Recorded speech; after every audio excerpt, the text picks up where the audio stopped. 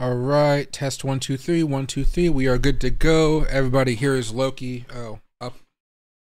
He just got back from outside. That's why I'm right on time and not like 5 minutes early like normal. But he's going crazy with this little ball thing. If I can grab it from him. This thing. Don't know why, but Loki loves it. Oh, Jesus, dude. Okay. He's in love with that ball today. That's okay. We're in love with Bitcoin today. That's even better, right? So right now, Bitcoin started a small breakout here after the last few minutes, and I'm kind of waiting to see what happens next.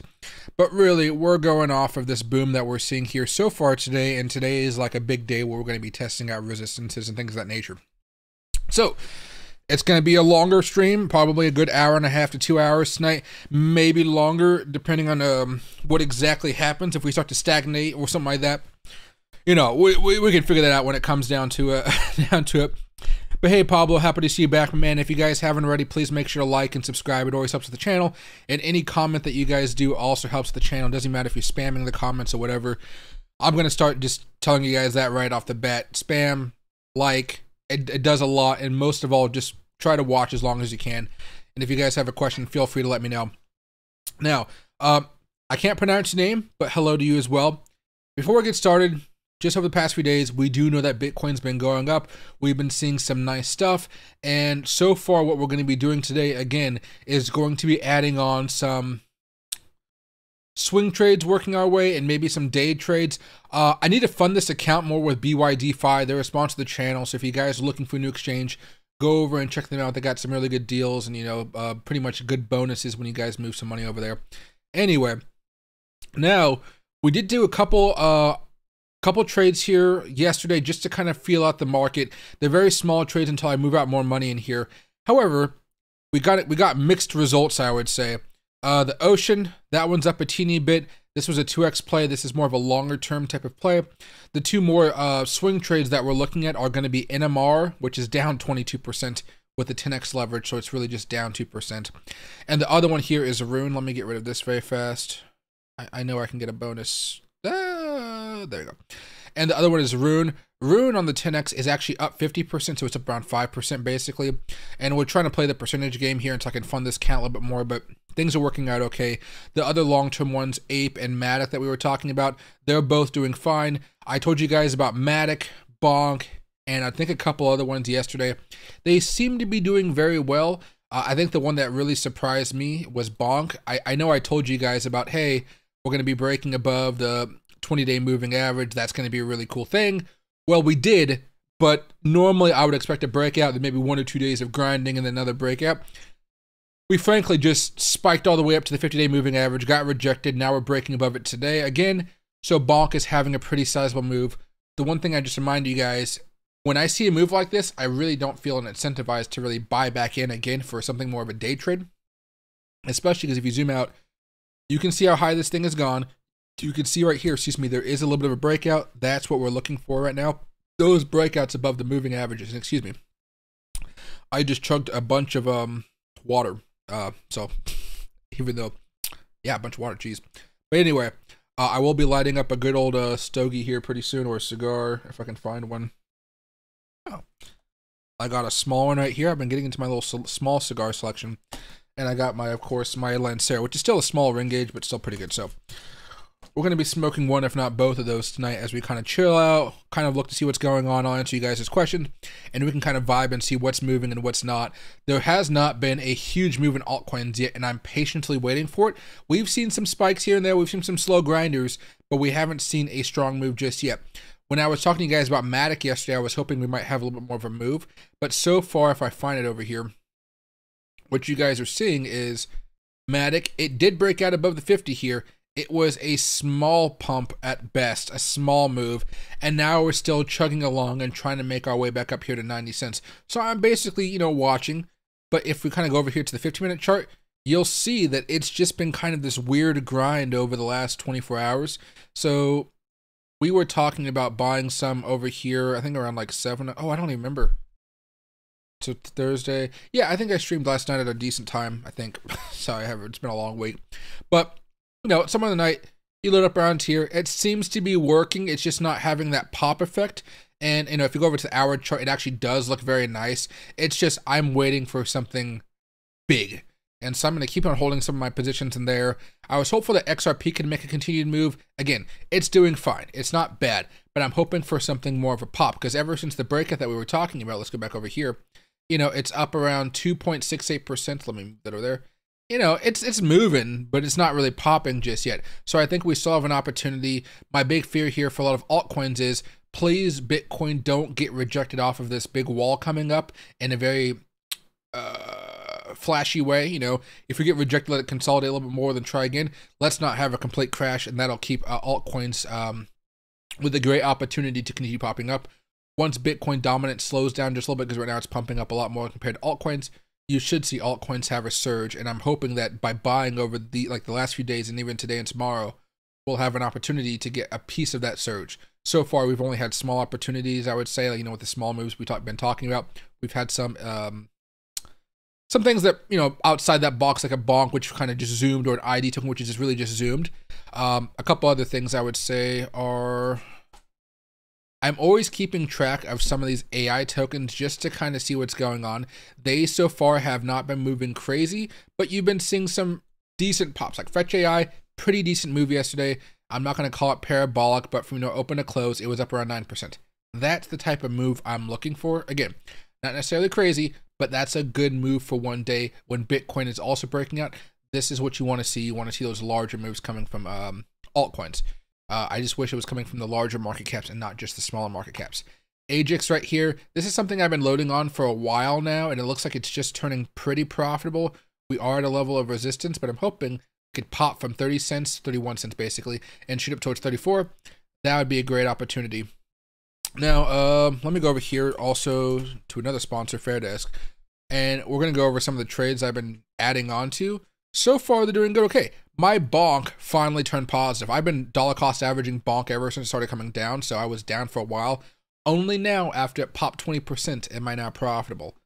I can live with that because it's kind of a long-term hold, but sometimes it's just like that with dollar cost averaging.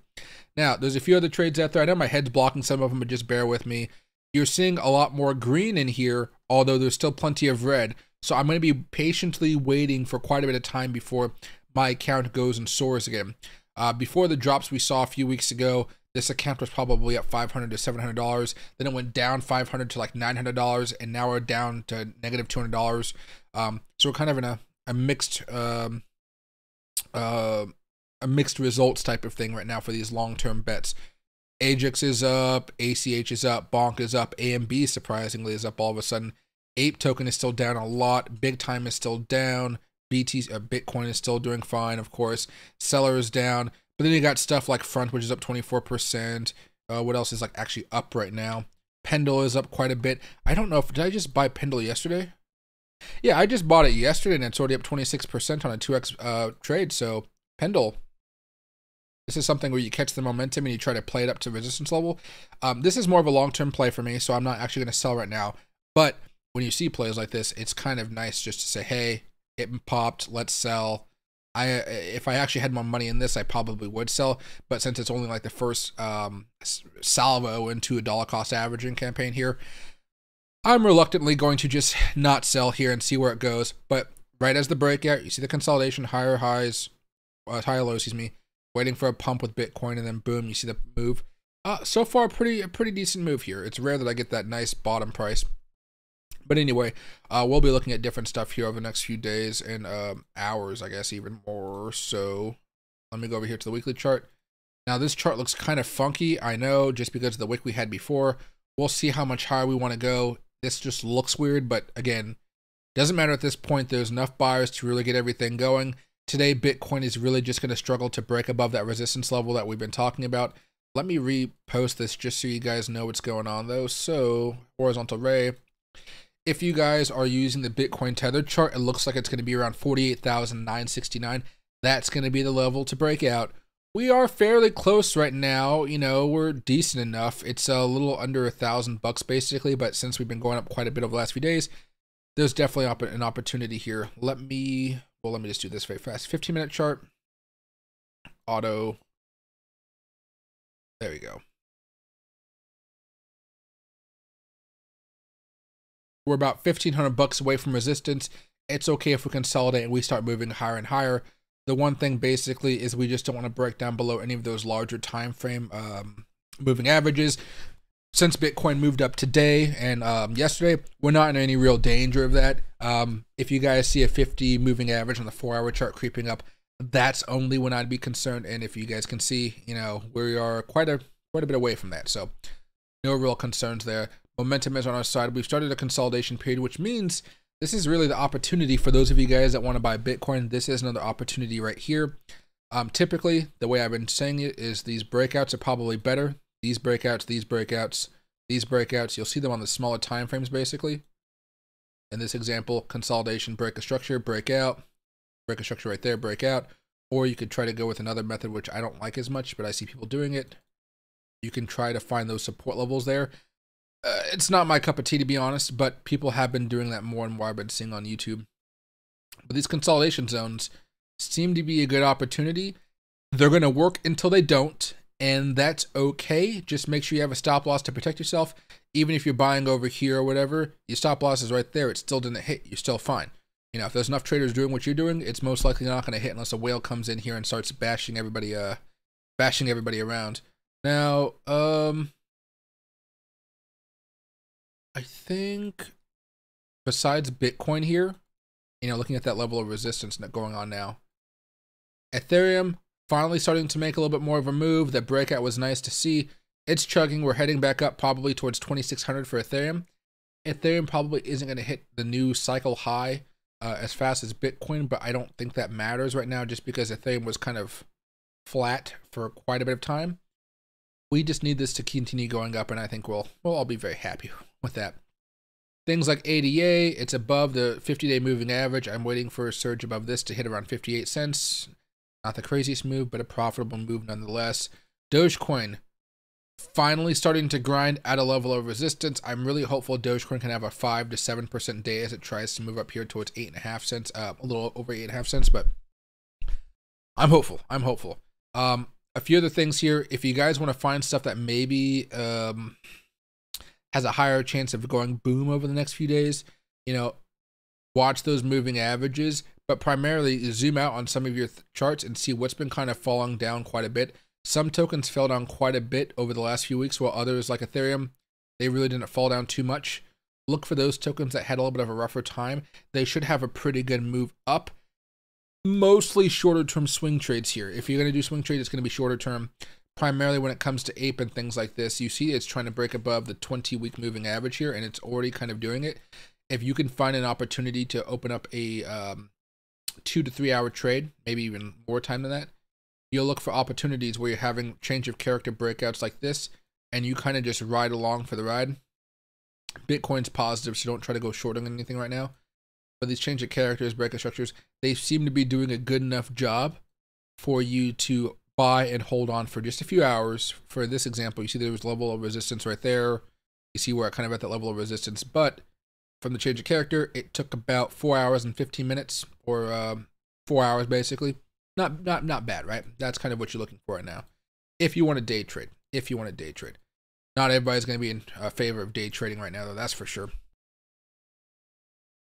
And hey, Heather, happy to see you back. Let me know if you have any questions. And hey, Shannon as well. I'm curious, where did the name Loki come from? Is it short for something? No, I've always liked Norse mythology. And basically, you know, when I first got him, I was like, Loki seems like a decent name. And then he confirmed it by just chewing up everything and being extremely mischievous. So I was like, okay, Loki it is. Oh, hey boy. But yeah, just Loki. When he gets a brother, his brother's name may be Sigurd or something like that. I don't think I want a dog named Thor, honestly. But any of those other names, I think I might keep it in the Norse family. Right now, he's chilling. I know you guys can't really see him, but well, maybe up, Loki? When I say up, he doesn't just come up. Where's Loki? Yeah, there he goes. There he goes. You're such a good boy. Yes, you are. But yeah, just a mischievous little guy. Or he was mischievous. Now he's pretty well trained, but he's very needy now. So he'll like nuzzle up and be like, poke, poke, poke with his nose and try to get stuff. Like right now, he's trying to nuzzle me so I can play with this thing, which is like a little teething stick. And like, he's basically, see, he's trying to be feisty. Because normally I just let him grab it, but he knows he's not supposed to. What's right here? How's Solana looking? So far, pretty much the same as yesterday. I was kind of surprised it didn't have such a great move today. It's like a few other tokens, I would say. Kind of like the generic feeling I have for a lot of tokens right now. Where is Solana? There we go. 4 hour. Oh, because it just started popping off over the last few hours. Okay. I told you guys I was off and doing stuff and today in Seattle and stuff, so I've been away from the charts, even though it looks like it was a very exciting day. Well, now it's starting to break off, which is very, very nice. So go over here to the daily chart, change the character, just confirmed a few hours ago. That's what we're looking for. Okay. So right now you're looking for it to continue driving up today, probably until it hits maybe 112 to 115. After that, if Bitcoin breaks out, I think you may be able to get it up to 120, 130. That's going to be a heavy move, but at this point, it doesn't really have too many levels of resistance because all those resistance levels were all kind of below this point. Here, here, here. We've broken out above those ones. Now it's kind of like enjoy the gravy train, enjoy the ride. It's kind of hard to want to buy since the breakout's already happened. The breakout kind of happened right here, it looks like. If I zoom out, I can show you. Oh yeah, right here. Right here, breakout. Now it's kind of already on the move, and if you do want to buy into this, you're most likely going to wait for a little bit more of a you're going to be waiting a little bit more for a pullback here. But right now, making its way up to the order block, trying to hit 115, about 115 at the lower end, 113 it looks like. A great opportunity to try to latch onto the ride, hope for the best. And Solana, and since Solana does have some nice moves here, it could possibly easily break out above this order block and then try to get back up here towards the highs of 126. Typically, if I'm going to be buying some or having some that I don't scale out in anticipation or something like that, what I'll do is I'll actually bring it down about 2% lower. So I find that level of resistance, minus 2%, and it's around like 123.25 or so. I'd probably just round it down at 123. And then that could be a last scale out point if you wanted to do that, or it could just be one of the last scale out points if you think it can go higher, which it definitely can. But typically for me, I'm basically waiting to see for Bitcoin and a lot of other altcoins here. Are we looking at a higher or a lower high? Or are we looking for it at a higher high? It's going to be weird no matter which way it goes, just because the way the volatility was when the spot Bitcoin ETF was coming out. However, when it comes to Solana, we could easily have a green week this week, and then next week everything continues to go higher and higher and higher. Again, tomorrow is the end of the week. Sunday is a brand new week. We can really just start going strong here, which is kind of a surprise, but it doesn't matter. We're looking very, very good right now. Other thing, before I keep on going on, ID token. Look at that weekly chart. It is hitting that level of resistance that we talked about. I'm excited to see what happens. But like, this thing is grinding and grinding and grinding. So far, the consolidations have been taking a little bit longer. However, if you just kind of buy during these sideways moves, it seems to be paying off so far. If you go down to the previous support level down here, that's usually where your stop loss is going to be. It's kind of a hard trade right now because it is so volatile. So you're looking at making a lot of money, but also risking a lot of money in order to make these trades. So be careful with how much leverage you want to enter into your positions. And a boopity boopity boo, 15-minute Bitcoin. We're going to be watching this closely because I'm hoping Bitcoin can actually hit this level of resistance up here. And hey, Unknown Gaming, can you do some tips for starters? Usually, I would just say this: if you're new to trading, there's a few books on it. There's lots of YouTube videos. Don't actually put money into the market until you're, you know how. If you are going to put money in there for whatever reason, like you just really want to, you have an itch to get started, plop it into Bitcoin, plop it into Ethereum, plop it into something, but don't trade it. Just let it stay there and fester. Let it just sit there and don't do anything with it. Let it grow. Let it sprout and grow. Whatever that song is from the Lorax movie, let it grow, just let it grow. Typically, reading books and YouTube videos are going to be the best thing for you as far as understanding the basic concepts of trading, the exchange, bid versus ask, all those really entry-level things, even candlestick patterns and stuff like that. Now, when you're learning how to trade and doing technical analysis and stuff like that, you may feel incentivized to actually start practicing with real money first. Do not just stick with the fake money that the exchange will give you. Every exchange has paper money. One of the sponsors here, both the sponsors here actually, they will both have these demo trading modes like this. Like, I would recommend you sign up for BYDFi. They sponsor the channel, just a heads up. Don't put any money in there, you don't have to. But practice while they're demo trading. And so you go over here, right? trade with $50,000 in demo assets. Welcome to Experience Demo Trading. Do not pretend like you really have $50,000 because chances are you don't. Pretend like you have $1,000. Pretend like you have $500, $100, whatever it is, and then practice and practice and practice until you feel like you are making a consistent profit in your trading. Once you feel like you have a consistent profit, or even before then, make a trading journal so you guys can keep track of all your profitable trades, your winning trades, your losing trades, stuff like that. So you can see what's going on and what type of situations are making you a lot of money. Typically, if you're a new investor, the easiest way to trade a chart is the Smart Money Concepts, change of character brick of structure method, where you're basically waiting for momentum to shift from a bottom to start going back up. You kind of latch on to that moment where you start going up again. And it's not the very bottom, but it's the moment where the momentum is like curling back up in a U. And you get the bottom of that U, or the little bit after the arc of the U, and you're moving up. That's where you want to buy. And then you want to sell pretty much at some levels of resistance. As the U goes up, you're going to hit resistance levels that you can probably see from coming back down. That's basically what you're looking for. And I know that sounds kind of weird, but you'll understand all that down the road. Trading usually goes in U's, especially when it comes to the stock market. If you're looking to get into the stock market as well, a lot more activity in the morning, a lot more activity in the end of the day. Medium patterns are kind of working them way out during the middle of the day. So there's a little bit for you. It's going to take a while. Don't rush into it. If you rush into it, it's going to cost you a lot of money. Money is important. I grew up poor. I don't like being poor. Don't be poor. You know, you work hard. Like, everybody works very hard for the money. Don't waste it trading until you know what you're doing. And if you do want to put your money in the market, again, Bitcoin, Ethereum, Solana, whatever, something solid, something there.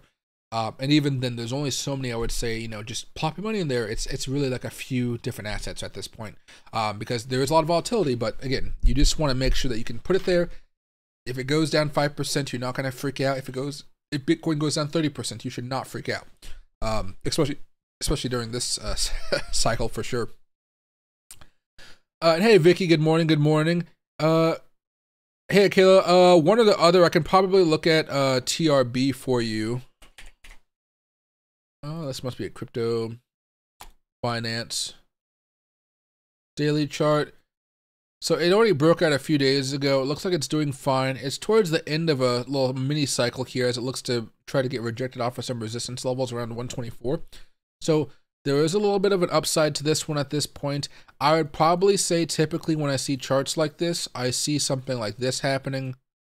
Oh, where's my horizontal? Something like this.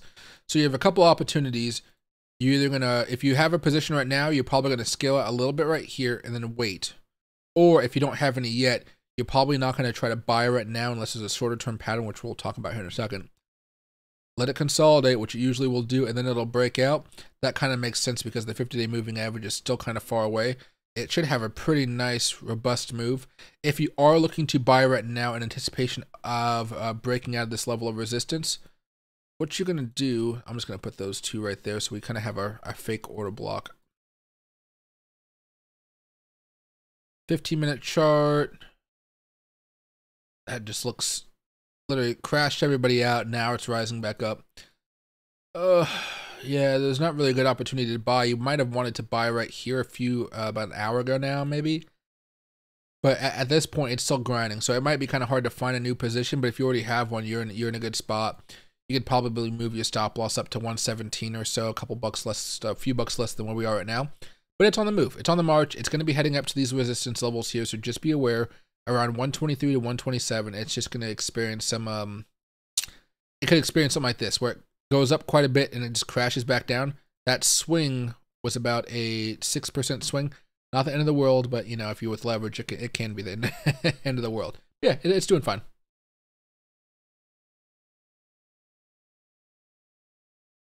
Now's a good time to buy 100K Doge. I made 80K from it last time. It looks like it's primed to pop.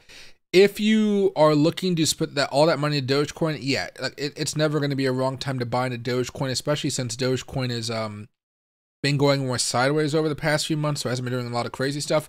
There's going to be an opportunity there. Don't be surprised if Bitcoin has to consolidate a little bit more before the halving and stuff like that. But if you're looking just for a cycle low, cycle high type of thing, where you try to buy low, sell high, you know, Dogecoin is probably going to do very well. You know, just make sure if you haven't diversified, find a way to diversify. I always feel nervous about putting all my eggs into one basket, but it sounds like, you know, you may just be putting some eggs in one basket. You got more baskets around, so just make sure you're safe with it. But yeah, Dogecoin is okay right now. Let me go over here. Right, still consolidating, trying to bounce off of the 50 and 20-week moving averages, primarily the 20-week moving average here. We are still in a gigantic order block, which really annoys me, but basically we're just looking to get higher and higher and higher as the next few months go on. The halving happens. You should see us go back up more and more past 10 cents, 11 cents, 15 cents, and so forth. Really, once this thing starts chugging, though, it's going to be hard to try to catch on to it unless you are willing to buy a falling knife with very little leverage, which is what a lot of people had to do last cycle because leverage was just too crazy for this sucker because, you know, it was going down 20%, up 20%. If you had any leverage, you're just being liquidated left and right, unfortunately. But this time, you know, it's still going to be the same thing. You got to be very careful about how you proceed with leverage. But if you're just looking for, you know, fiat, I mean, not fiat, just, you know, just the tokens, no spot or something, and not going with leverage, it's going to be fine. Let's see. Do I do any market forecasting, dates, ranges? Not really. Normally what I'm looking for is just the medium term stuff, and once that medium stuff hits, I start doing some of those longer term trades. This cycle right now, though, is really pissing me off because every time we have this drop where we should be going down more, you're seeing a rush of buyers, and I think everybody's so excited about the bull market starting. Any dip is a good enough price to buy. You know, damn the technicals. If you're looking for some longer term stuff, I think that Plan B usually has some good stuff. He can be wrong. I would say he's probably right about 60 to 70% of the time. But honestly, when it comes to forecasting, it's so hard that I actually think that's a pretty good amount of time to be right. So Plan B is pretty good. And then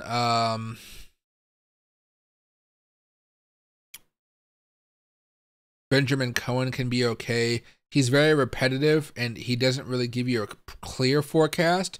He doesn't like to be wrong, which I completely understand. It sucks being wrong. Trust me, I was wrong a few weeks ago. Or, no, like just last week. But if you're looking to kind of understand historical patterns and stuff, he's a really good guy, I would say. But yeah, those are a few people for you right there. And hey, Satoshi, happy to see you back. ING dropped that 10% this morning. Looked like capitulation and grab more. There we go. Okay, we were talking about how it needed to fall down just a tad bit more, and it looks like it finally did. I was not able to buy any though because I was up in Seattle today. I should have been paying attention to that, but that's okay.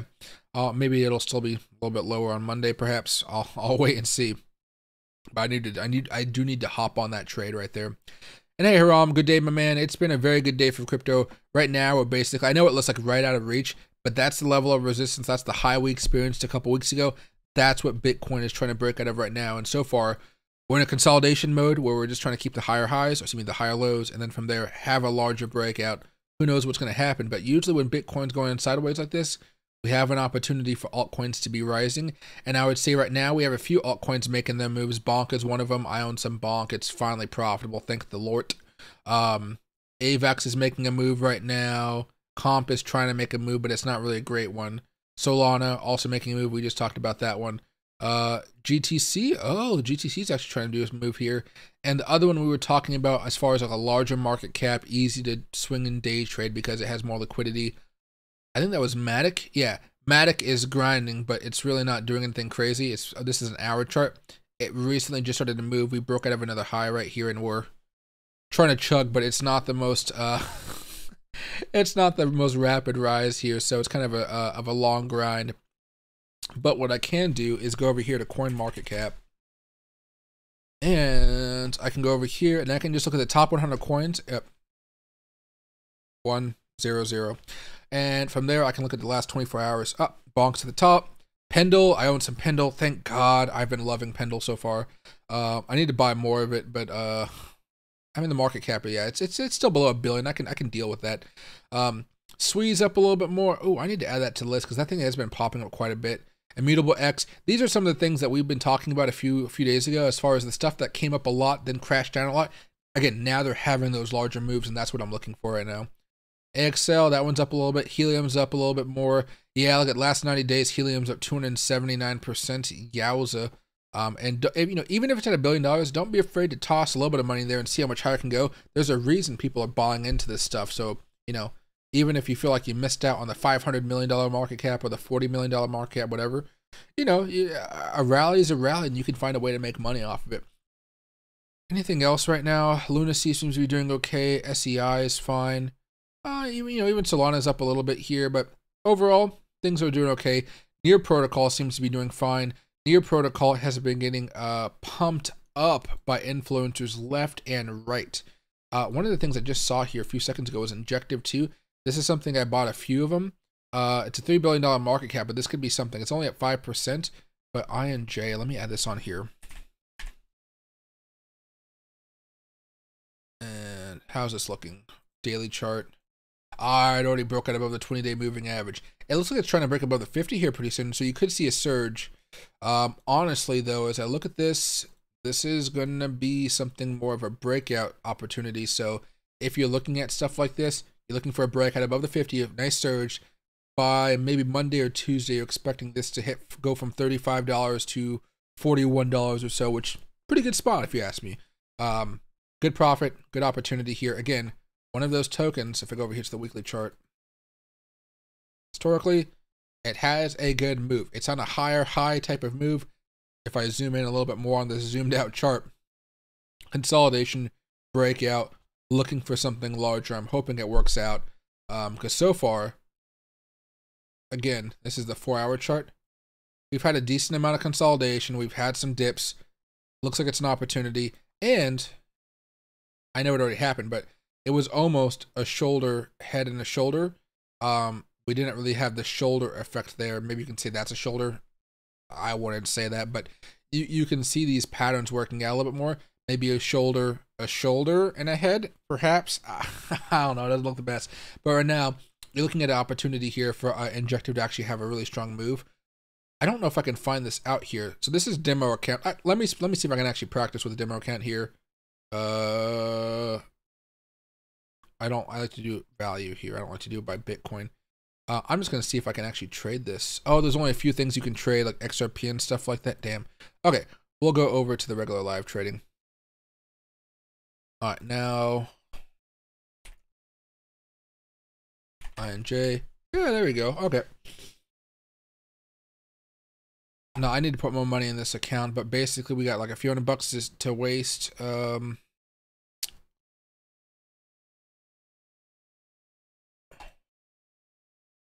Injective 10x leverage. Let's go with 5. Let's not be crazy since I don't have as much money in here. And then let's go with the $100 in. So that's like 30% of my account. So a little bit under. Let's go over here long. And we have one. So usually when we're doing this right now, because I haven't funded this account properly, we're pretty much looking at percentages. So far, the percentages have just been okay. We kind of have some that are up, some that are down. We got one that's up 2% because it's a 2x leverage. We got one that's up 4% with a 2x leverage. We got one that's up 6% with a 2x leverage. Then we got one that's down 24% on a 10x leverage. So it's down pretty much 2.5%, a little bit less. And then we got one that's up 50% on a 10x leverage, which means it's up around 5%. So we're kind of watching to see what happens. I'm kind of keeping track of some of these leverage plays. And then, of course, our longer term opportunities here. Oh, Pendle's trying to go higher. Jeez, I want to load up more. I'll hold myself back. But I also got this other account over here, which we're kind of using for longer term trading. So it's not as day-to-day type of stuff. But things are working out okay, I would say, at this point. Okay, back over here on the 15. Bitcoin's consolidating, trying to make some nicer moves. We'll see how that pans out. One of the things I did do here, if I can move this over very fast, I just got to double check something.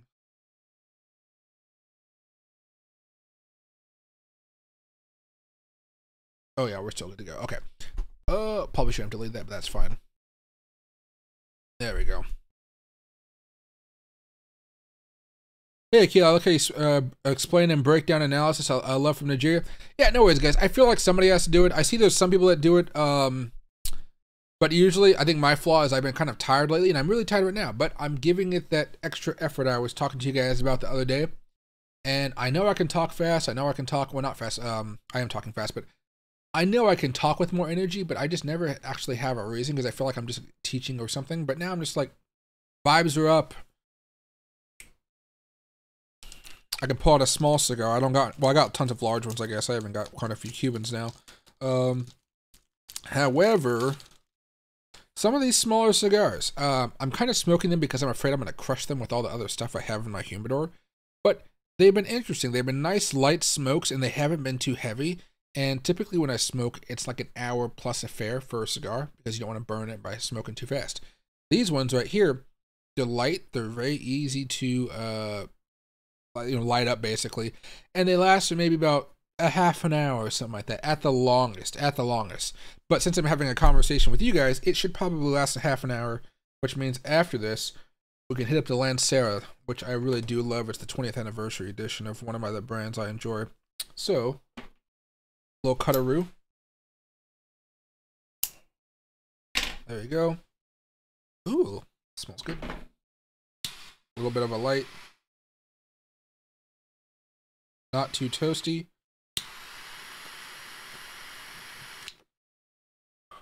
A light draw. Ooh, that's flavorful. Okay. All right, and then off we go.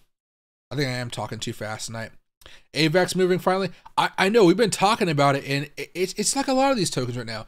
They're all up against these levels of resistance, but just because Bitcoin's popping off, it doesn't mean necessarily they're breaking out as well. Let's go over here to AVAX very fast because we've been talking about AVAX and AXS, and we've been waiting for both of them. It's nice to see AVAX finally making a move. Daily chart, look at that. Making the breakout, doing fine, change the character, heading up here towards that level of resistance. Kind of aiming for, I would say, even $42, even though I know 41's a little bit closer, but, you know, ever since we had the first breakout, it seems to be doing just fine. It's kind of hard to latch on to these because typically these are going to be shorter term time frames or shorter term buys. The reason that you're probably only swinging this right now is because Bitcoin found a way to continue moving higher and higher. Go over here to the 4-hour chart. Simple breakout. It's okay. You know, you had all the green signs saying buy, buy, buy at the exact moment of the breakout. It took a little bit of time. This is a 4-hour chart. It took some time before we actually managed to move up. But so far, things are looking good. We're at that next level of resistance, and we're going to see if we can continue breaking out. Just know you are entering that next level of resistance right now in that breakout. Although it took a little bit of time to really galvanize, it's doing pretty darn well at this point. Solana is also having that nice move. Anything else as far as last few seconds? No. Injective, you know, but we already talked about that one. That's something I'm looking forward to seeing if we can break out above it or not. I really hope we can break out because it's primed and ready to go. There we are.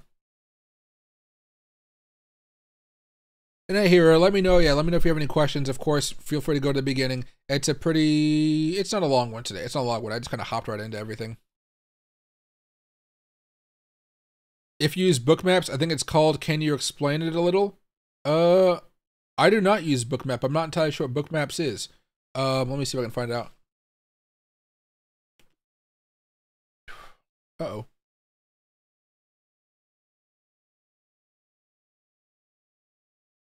It's good, but I don't know if I didn't light it all the way. Is this something on Bookmaps? Images.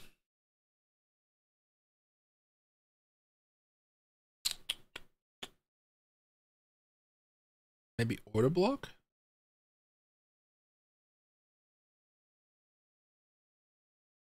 No, I don't use, I'm looking at a bunch of pictures right now online, and I don't use charts like any of this stuff right now. Anything I'm looking over here, not. I thought it might be like the order block where you're looking at blocks and volume and stuff, and I don't do that with crypto. I've done it with options a little bit, or stocks, I would say. But no, I've never used anything like this before. I'll try to see if I can learn more about it, or I can try to find a tutorial for you guys to check out, but I'm not entirely sure. Yeah, because I don't bubbles and stuff. It's not my thing here. Looks like there's different types of charts though, so it's probably not that, but maybe those blocks over there, you know, if you are using those blocks, it's just pretty much looking at different levels of support and resistance. You can kind of get the vibe of which one has the longer bar, how strong that support, how strong that resistance is. But typically, if the price wants to break above it, you'll see it gnawing at it, and then all of a sudden it'll pop out. If you see it gnawing and gnawing, usually you want to buy during that gnawing process because all of a sudden it's going to pop, and then it's going to be too late to buy. That might not be what you're talking about, but that's probably the only thing I noticed off of those charts right there. And it's, I guess I'll roll one to put in the air with you. Hey, I appreciate it. It's feel free to smoke. I'm not drinking because I got good old powerful Gatorade here. I haven't even had dinner yet today. What have I did? I haven't eaten today. Shit, I've been so busy going up to Seattle and stuff. Oh, I had skinny popcorn. Only 100 calories since I'm dieting. I've had 100 calories today, and a coffee, and a coffee from Starbucks. That'll do it right there. I should really eat food though, but that's gonna happen later on. I did not like this well, yeah.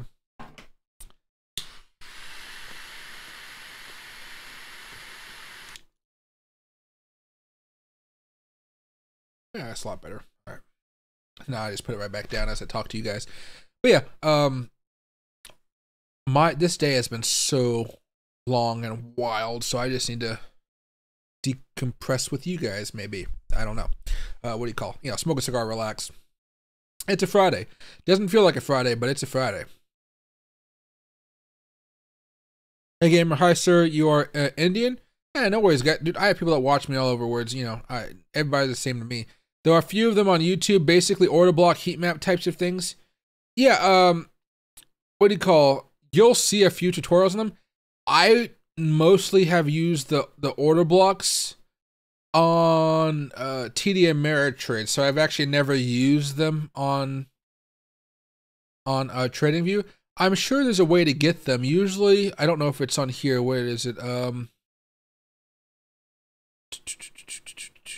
Data window. Is it right here? No. Object tree. It's in here somewhere if you do the trading mode. I know it is. Quick search. Streams, ideas, streams, chats. It's somewhere on the right hand side, but I'll try to figure it out and make a short tutorial for you. But better yet, just find it from another channel that actually like does it more in depth. Is that no? Streams, ideas, streams, chats, ideas. I'm pretty sure it's on the right hand side somewhere, but I just don't recall exactly where it's at because normally it just pops up right here. I won't worry about it, but yeah, if you find out more about it, you have a specific question, let me know. I can try to help out as best I can. CoinGlass heat map is pretty cool and easy to read. Oh, there you go. So there's one right there for you. What do you think about GRT beat Bitcoin? It seems like there's support around the 350 Satoshi level for a long time. Looks like a big brother, small brother. GRT.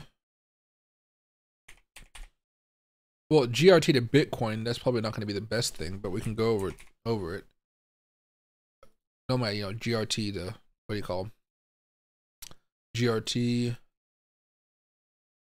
I mean, it's been there for a while, and I think this kind of emulates a lot of what you're seeing with a lot of other crypto tokens right now.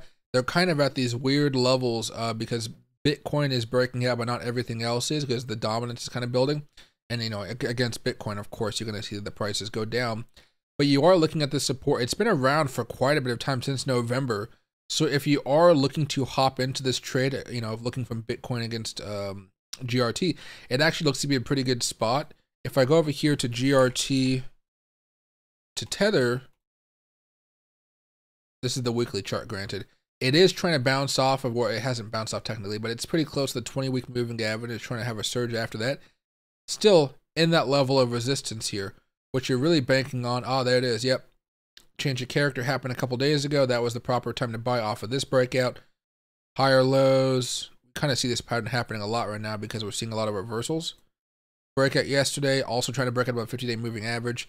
It's looked like it's primed to go up at least to maybe 18 cents, 18 and a half if you're lucky. Sometimes it can go all the way into the order block and things like that, but those would be the final scale outs, I would say, not the first scale outs if it were me. But yeah, it's in a good spot. Bitcoin should stagnate here maybe eventually, and that stagnation will give opportunities like for GRT and a lot of other things to actually have their larger moves. Some things are moving right now, but it's definitely not a lot. Again, Bitcoin over the last few days has been moving up quite a bit, but you know, even right now, maybe Bonk is up 7% or something like that, but you know, Comp is only up 1, Crow's only up 1, Dot's only up 0.83. You know, Dot over the last few days, see, it's not making those necessarily those larger surges to make up for all the stuff it lost, but it is getting up close to this level of resistance, so you should see a pop here pretty soon, and I'm hoping those pops really are where a lot of us can make our money. if you're not day trading Bitcoin. At this point, day trading Bitcoin is gotta hop on during these desolate moments where everybody's freaking out again. And sometimes they last for a while, sometimes they don't. Right now, we've had one that's been lasting for a while, and really, the consolidation's lasting this long because we have to break out above a very large level of resistance. And of course, we're gonna have to wait a little bit of time before that move happens. But again, that's not a terrible thing. It's just kind of being patient, excuse me. Right, you're seeing this little bit of move right here. We don't really have another level of resistance besides this level right there, that kind of imaginary line. I'm going to try to consolidate, going to try to break it over the next hour or so. It's like 44 minutes. Yeah, next 44 minutes, we're going to try to have a surge up here pretty soon that brings us back above, 47,800 or something like that, 47,800. From there, we'll probably consolidate a little bit later. And then in the middle of the night, when nobody's awake, we're all sleeping, it's going to boom. And then tomorrow morning, we wake up and like Bitcoin's booming. And that's the bullish case right there. Maybe we consolidate a little bit more. Bitcoin's down $500 tomorrow, but even then, people are just going to buy it up because, again, it is it's just like bull market mentality that every dip has to be bought back up, and if you don't, you're going to lose all your money, right? So let me get rid of that very fast. But again, we are so close to that resistance. We're basically just waiting for the surge, and we are having higher lows right here in anticipation for a larger move sometime over the next few hours, really, for that larger move that could potentially move us up. And no worries, Ty. And hey, Discount Killer, happy to see you, and thanks for being a member as always. Dude, this thing is not staying lit. I wonder if I didn't keep it in a dry enough part of my humidor, or it's just one of those small cigars. Things were okay. It was a pretty busy, hectic day for me, but I wouldn't say it was necessarily a terrible day. Got a friend going through some stuff, and always got to show support for friends. But besides that, okay day. Just got here. We're gonna stay up all weekend. I will not be streaming on Sunday because of the Super Bowl, and I'll just be out of the house basically for a while. I'm gonna be gone from like 2 o'clock to maybe till the end of the Super Bowl. Maybe I don't know exactly when that is. Anyway, I will be streaming for a large part of the day tomorrow, though. Maybe a lot of the afternoon. People don't watch me in the morning hours. It's just not something people do. It's for a lot of other YouTubers. It's not just me. People don't like, people have jobs normally. Saturday, people still have jobs, but not as many people have jobs. So I'm going to be still doing more in the afternoon. Maybe I'll start around 1 o'clock or 2 o'clock and kind of stream for that bit of time. Tonight, we're going to be going for a while, just kind of watch everything. And then maybe, we've been streaming for what, half an hour, 40 minutes so far, 50 minutes so far. About 40 minutes it goes to the next hour, which is 9 o'clock. I'll probably want to do another 40 minutes plus another hour, like another hour and 40 minutes. I could probably do longer. Remember, guys, when it comes to me and how I stream, it's basically the vibe I get from the chat. So if nobody's talking on the chat, this stream may end in 20 minutes. It all depends on what the feedback I'm getting. And that's why today I'm more active, more whatever. So I can keep the chat going, and the chat's going, good to go. I can vibe with the chat. I don't like talking to an empty camera. It's very awkward, very weird. I'm not a professor. I'm just some dude that likes to trade and makes a good profit off of it. And I'm working on myself to be a better talker, communicator, whatever, but really, it sucks.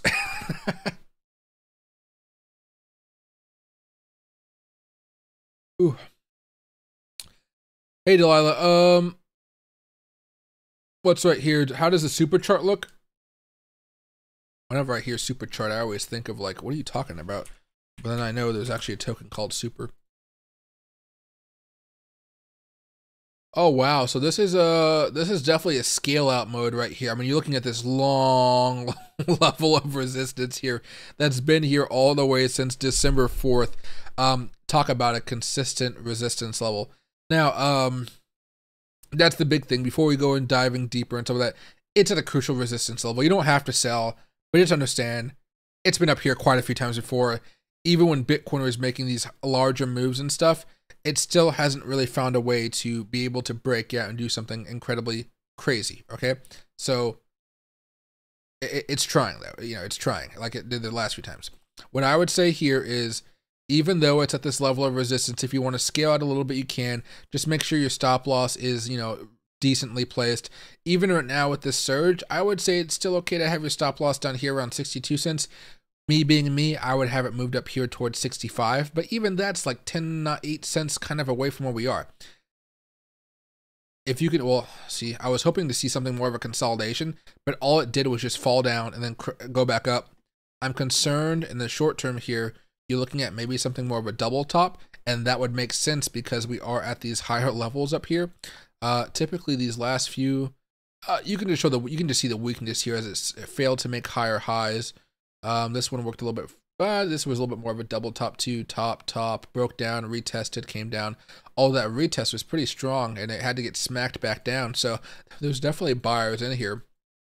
But I would just keep an eye out for that double top here on the 15-minute chart. If I can drag it out, there we go. Preferably, you know, what you want to see is it's okay if it actually falls down from here. That's not the crazy part.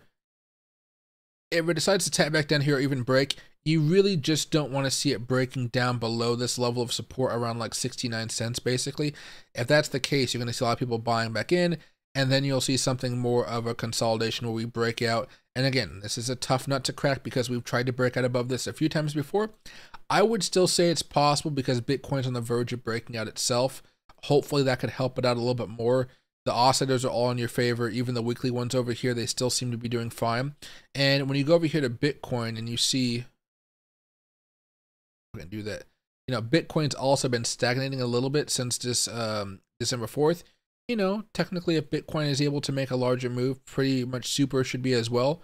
So it looks fine, looks good. Careful with the resistance level. That's the only thing. Just careful with the resistance level because again, Bitcoin's at resistance. Bitcoin could obviously just have, hey, we're at resistance. Bitcoin doesn't feel like breaking out. Let's consolidate for another 2 days before breaking out.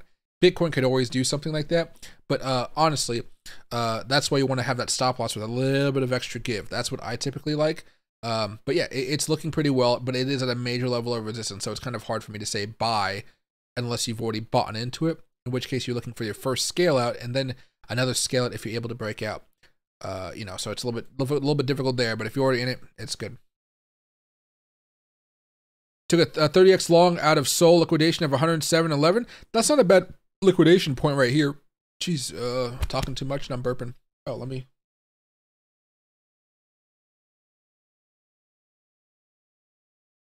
All right. That has a good flavor to it.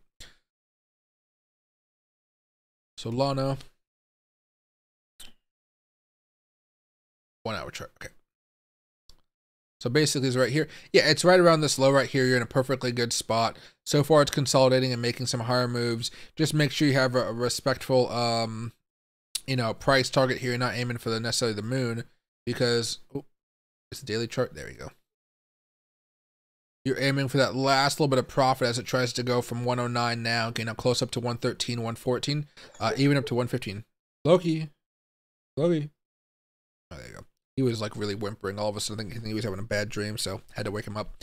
But yeah, so you're waiting for that last little bit of profit right here, which is going to be the, you know, the cherry on the top. So it's not a bad thing, especially because if I go over here, well, no, I went over here for a specific reason to draw this line right there. Okay. That's the midpoint of the resistance level right now. That's pretty much what you're looking for. But if your stop loss is right around here, like 106, 107, whatever you said, 107.11, should be good to go. Just make sure the trade is isolated if it has a liquidation price. That way your entire portfolio is not going to liquidate, of course. But it's an opportunity. Hopefully you're still up a little bit based off of this last breakout that we saw on the 15-minute chart. It seems to be doing okay. Looks to be consolidating, but again, Bitcoin is also consolidating right now, so nothing crazy happening. But again, it's looking to make that last push up there.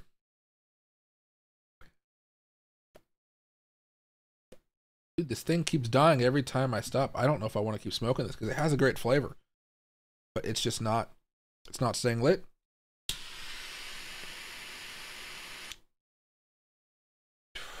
You know what? It's such a small cigar that it's probably needs me to keep on puffing it. I think that's what it is.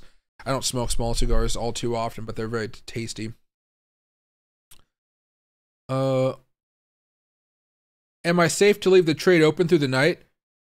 I mean, if you have the liquidation price or the stop loss, you're going to be fine either way. But typically, when it's trade like that, as long as I have a stop loss, I'm okay because I know how much I'm going to lose. I know how much I'm going to make.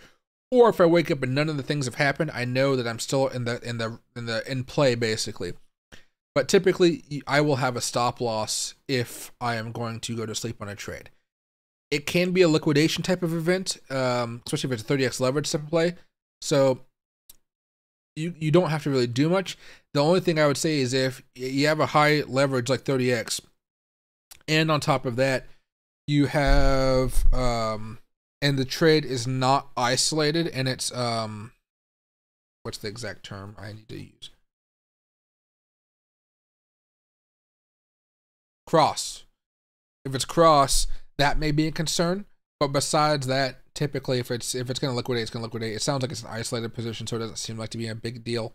But yeah, you know, there's a chance it could fall down below 107, 106 sometime tonight. So it's, you know, it's a little bit of how long Bitcoin really wants to consolidate and how aggressive it's going to be during that consolidation process.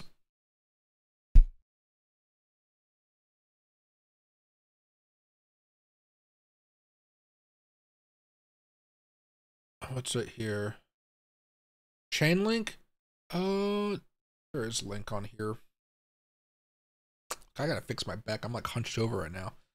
All right. Link is showing a little bit of weakness in the 15-minute chart, just like Bitcoin. Let's go over here to the daily chart. Really, this hasn't really had a good pop just yet. It's still consolidating over the last few days. Yeah. All right. You're consolidating, waiting for a breakout. You have lower highs, lower lows. You're basically just waiting for one of these things to change, and then you're going to kind of buy in hook, line, and sinker and just go right after it. Right now, if you're buying it, it's because Bitcoin's been doing well, not because this is necessarily going to pop and go crazy. What I'd probably like to see is us consolidate maybe a little bit longer going into tonight, maybe. But basically after that consolidation and breakout, breaking back above this high, and then from there, you're going to see all the oscillators kind of switch to on mode. And then from there, you're probably looking to buy anywhere between $18 and $18.70, to me, $18.58, $18.70, pretty small range in there. Ride the wave up towards $19, scale it a little bit if you want to, but really that level of resistance is going to be all the way up here, kind of around $19.70 or so. The issue with this one is you're probably going to need to have some type of leverage in order to make it worth it. So, you know, if I go over here and I say buy now, sell right here, it's really only 6% profit. If you're okay with a 6% profit trade, some people are, some people aren't. I think it's actually fine, but a lot of people like to use leverage. You are going to, the leverage is going to make it more worth it. Again, if you're not comfortable using leverage, don't do it just because I said leverage.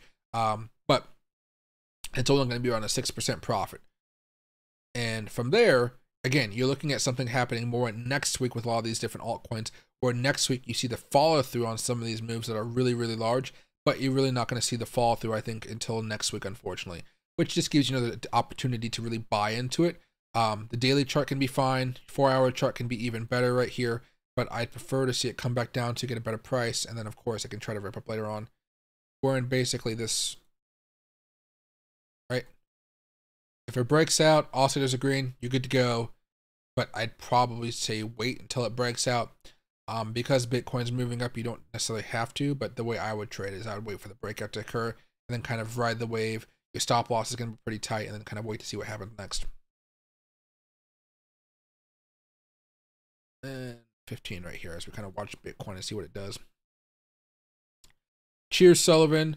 What's right here? Hello, Mike. Do you still see Bitcoin going down to 38K for a double bottom before halving? Or are we going to bull market here? You know what?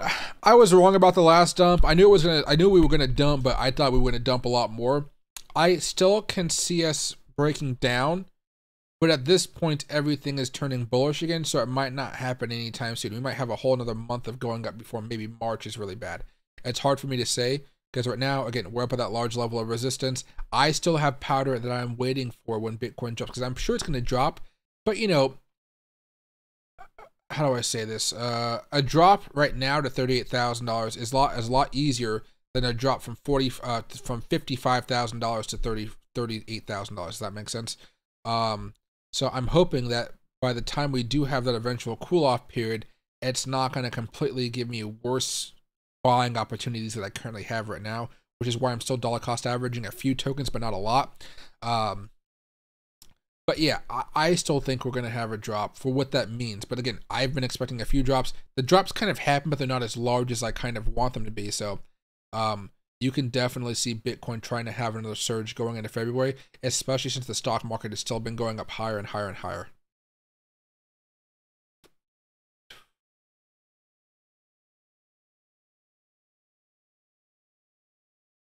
You're currently short Bitcoin with a small leverage. If it's a small leverage, you should be okay to kind of wait out the storm. I would still suggest having some type of stop loss, maybe 1 or 2% above the high we have right now, just in case things get out of hand. Typically, though, when you see a chart like this, we are typically going to have to cool down. I don't know if that cooldown is going to happen all the way to $38,000, which is just, 38. It's just right here. It's not like it's a crazy level or anything. But right now, it looks like we might have to wait for the 200 to grind up here, which isn't going to happen all the way until March, which is why I was talking about March a few seconds ago. But you're going to feel very confident or very mad sometime next week as we try to follow through with this action, or if we eventually come back down. I hesitate to say have the stop loss be at the top. I would always say like 1 to 2% higher, just because sometimes we wake up and then we get rejected on top of that. It's still going to be a few days before we figure out if we're really going to have a very clear and decisive breakout. But yeah, again, right now, it's not a bad idea to short at a heavy level of resistance. And this is a heavy level of resistance. You're seeing oscillators get ready to turn around a little bit. Again, not for a crash, but a little bit more of a drop. So if you wanted to scale out a little bit with some profit, you're still going to be okay. And maybe that profit can help you a little bit more if the trade does end up going up a little bit more. It can be like a little bit of a hedge, but not, it's really up to you and how you decide you want to play it. But yeah, I still expect it to come down, yeah.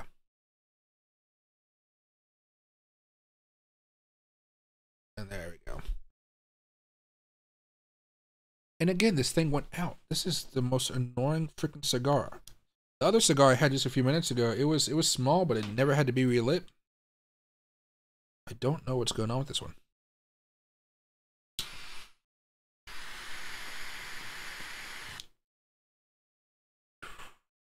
We'll see. We'll see how this cigar works out. Did you see the BlackRock ETF bought up 200K Bitcoin the first month alone? I was looking at that, and that just kind of shows you what we were talking about when it comes to those institutions, them getting more involved. They are loading up on Bitcoin. And I don't think they're necessarily allowed to sell large amounts of it unless the volume on their exchange drastically goes down, from what I understand, right? So it seems, this is just a kind of a guess here. It seems that if that's true and they can't necessarily, let me take off my ring off this finger. Holy fuck, that feels better. There we go. My ring irritated my finger because I had put soap on the ring and the soap didn't get out underneath the ring, basically. You get what I'm saying, sorry. Anyway, it seems to me that when Bitcoin eventually does start to crash after the next all-time high and cycle and stuff, we go through our next crypto winter. If there's so much volume and people trading Bitcoin left and right, I wonder, honestly, if they're going to be able to sell their Bitcoin at a very good price, or if they're going to be in some type of trouble. I am happy to see that they're buying Bitcoin right now, because when we get to all-time highs and stuff, $100,000 plus whatever it ends up being, they're going to be able to most likely sell it for a good, like a profit. Maybe not the profit they're looking for, but a profit. Because it's the profit of business. It's not like they're choosing to buy now, sell later type of thing. But I'm curious to see how all that plays out. But yes, they are loading up on a lot of Bitcoin. They're not the only one. I think only one ETF is in trouble right now, and I think that's the Grayscale ETF. So it's not really trouble.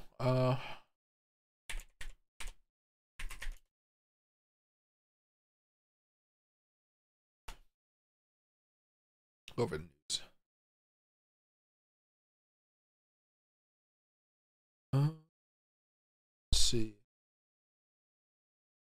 This is Bazinga. Can I zoom in on this? Yeah, I can for you guys. No, there we go. BlackRock Fidelity outperformed Grayscale's GPTC, two key metrics where rivals have an edge. Frankly, they're cheaper. It's cheaper. Nobody wants to pay for for a luxury price for something that they don't have to, you know. All right. There we go. Spot Bitcoin exchange traded funds ETF offered by BlackRock Inc. and Fidelity are outperforming Grayscale's GBTC. That's according to a JP Morgan research report cited by CoinDesk on Wednesday. Grayscale's GBTC will likely struggle against competitors despite a slowdown in outflows. Grayscale, known for having the highest fees among spot Bitcoin ETF issuers, lowered its management fee from 2% to 1.5% with its transition to a spot Bitcoin ETF. Still, it is costlier than its counterparts. The report, led by analyst Nicholas, I'm not even going to try, highlights two liquidity metrics where BlackRock and Fidelity ETFs have an edge over GPTC. The first metric, the Hui-Hurrible ratio, is used as a proxy for market breadth. It shows GPT's value to be approximately 4 times higher than that of BlackRock and Fidelity ETFs, indicating they have significantly more market breadth. The second metric examines the average absolute deviation of ETF closing prices from the net asset value, NAV. This is something that's actually kind of important. Recent data suggests the price deviation from NAV for the Fidelity and BlackRock spot Bitcoin ETFs is nearing that of GLD, the gold ETF, signaling a notable improvement in liquidity. That means a lot of people buying, a lot of people selling. So when the price of Bitcoin goes up, people are rushing in to buy the Bitcoin ETF. If there's not enough buyers, it's like any other chart. It's just harder for the price action to kind of meet up with it because it creates two separate markets. You don't want to have two separate markets. You want to see your price go up when Bitcoin's going up, and you want it to be a comparable percentage increase. When it does that, it's great. And of course, gold is the gold standard to be comparing that to. Does it say anything else? Tesla, Dogecoin, Elon Musk. No, okay. But yeah. So yeah, only Grayscale, I think, is having issues, and that's because they're greedy.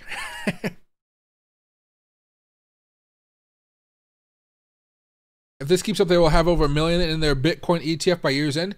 I would even say more than 1 million, because if we get into a rally, hedge funds that have the money for this, they're going to be forced to like start putting money in there as their clients like, hey, I want a piece of this. I want a piece of it. And even if each hedge fund only puts like 1% in there, that's going to be enough for them to have to keep on buying more and more Bitcoin. And again, they don't want to buy Bitcoin. Like, they're already pissed off about having to buy Bitcoin at 47,000. Imagine what happens if they buy Bitcoin at 60,000, 70,000, 80,000. Typically, when we're in a bull market, and we're buying everything at, like, you know, dollar cost averaging during the bad times, whether we bought a lot or a little bit, whatever. When we're selling it to people, you know, we're usually selling our Bitcoin to everyday people, whatnot. And you know, we're getting a great return because somebody else is willing to buy it from us at a crazy value compared to where we bought it. Just imagine that supercharged now, because the buying is going to be so intense because they're going to have to buy to stay within regulations. Because of that, it's going to be a lot easier for us to offload a lot of our cryptocurrencies, and there's not really much they can do about it because it's going to take a while for them to offload a certain amount of Bitcoin. And when they do start offloading Bitcoin, we can see it at the same time. It's going to be really, really fun to watch. Pretty crazy, isn't it? Pretty crazy to think, but that's where we're headed. It's true. And that's another reason why we want to see more regulation. More regulation just means more money. And again, I have to stress this point. We are in at the beginning. Oh my gosh. Sound like freaking a deer or something. We are here in the beginning. Hold on a second here, guys. The more I talk, the more I'm like, oh, I have this pillow behind me. That's what it is. This chair pillow. Okay. Oh my gosh. See what happens when I actually sit back all the way? Feels great. It's because I have this vest, and this vest rides up a lot. There we go. Oh, now my back hurts from stretching it. Spasming out. But that's okay. Please don't die on me. Please stay lit. There we go.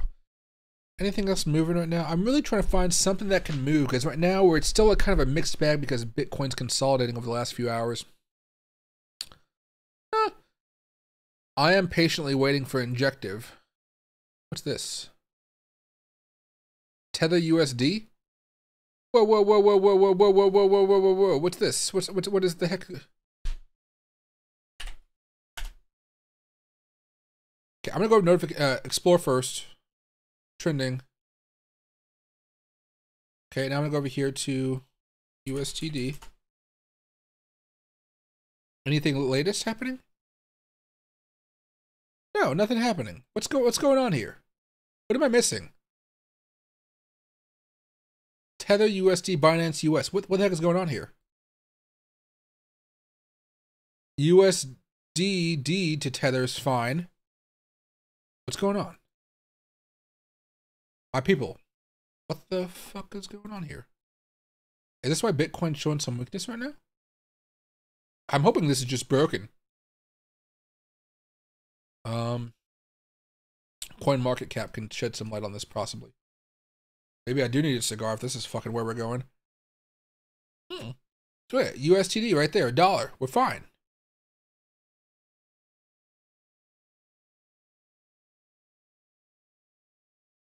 Trading view. No, that's not what I'm looking for. It doesn't just have the price. Why is trading view?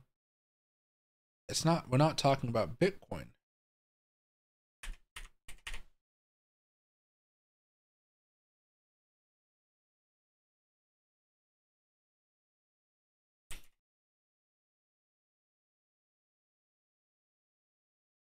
USDT crypto to the euro. Is it still working out fine? No, this is at 90. Oh, this is the euro. Never mind. It's going to be a little bit different. What is going on here? Twitter should be talking about it if it's to be talked about, right? Oh, Jesus. Me and my dumb not being able to type properly.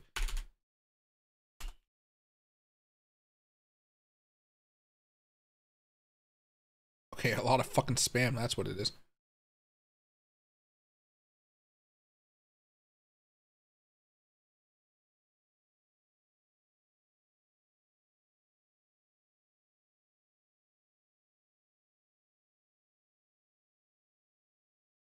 I honestly am not entirely sure. I really don't know. I don't understand this at all.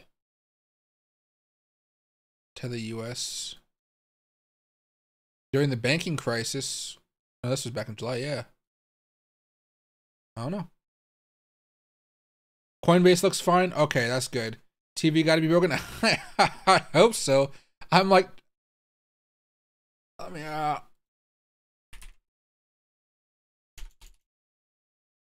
my god.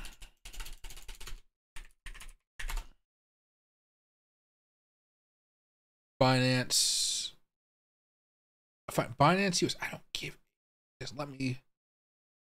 Prices. Where's the other search bar? Jeez. No! See, it's on there. What the heck is going on? See, it's only on theirs. It's only on theirs.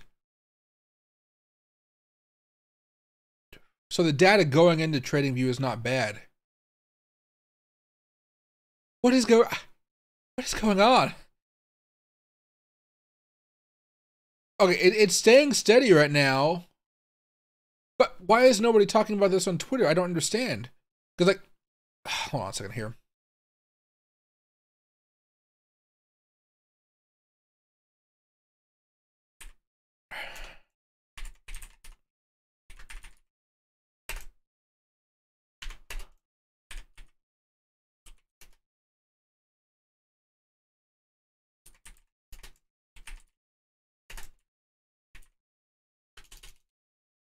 All right, here we go. You see it too? Something doing now with Binance. It could be. Is that Binance? No, no. This is Tether. This is not Binance coin. This is Tether. This is Tether to USD. Let me look up Binance though.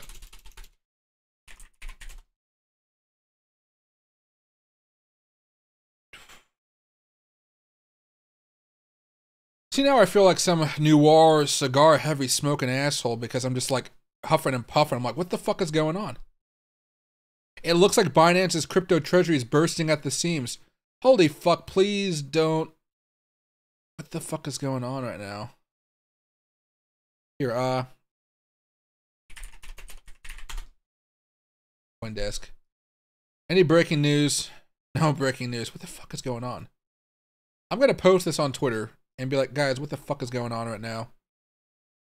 Give me a second. Because I'm just as curious as you guys. I don't know what the heck's going on.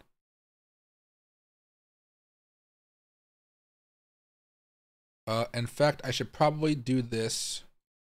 Sorry, guys. I want to squeeze this through so people can see its tether, basically. Let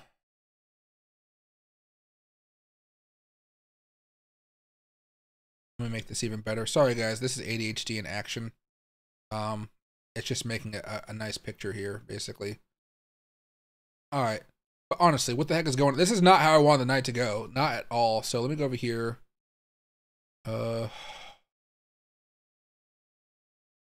What cigars? Hold on a second here.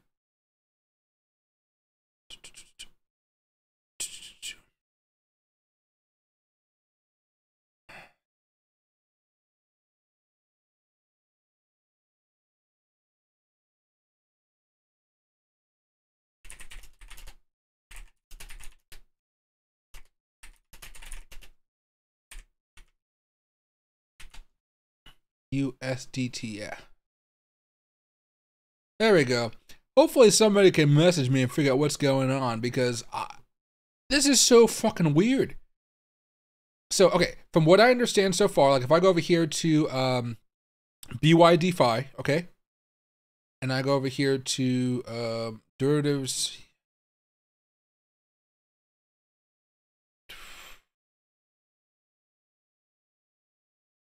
Actually, I don't know how to search for it on here because it's not something you just search, right?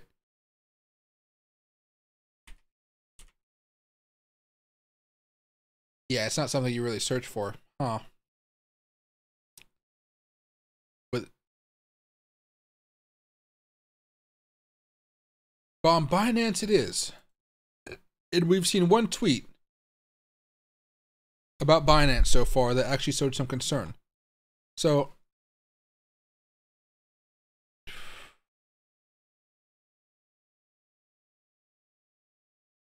does that mean everything on Binance is pretty much pumping against USDT right now, though? That's the question. So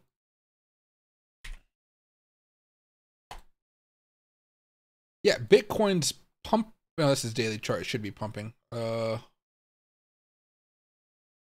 has been happening over the last hour, I would suppose. Last 4 hours, basically. No, this is USDC though. Where's D? Okay, there we go. No, it's the same thing though. So it's fine. It's fine. Bitcoin's not doing anything. The fuck is going on? Except fine. Please let me stretch my screen. I need to do it. They're not letting me. That's okay. What if I go full screen? Okay, whatever. Is it really gonna stay in auto mode or lock frame ratio? I won't let me change it. Doesn't matter. It seems that the Bitcoin price on Binance is just fine, but I really just have no idea what's going on. I hope it's bad data coming through. I don't see it, this price right here. I don't see it moving all too much, right?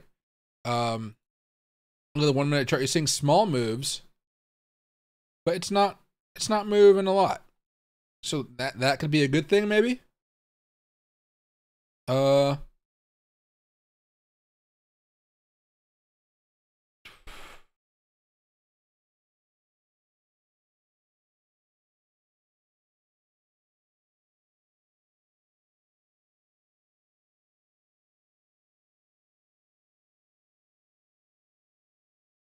I don't know. Sorry for the silence. Yeah, I'm not freaking out. I'm just like, what is going on?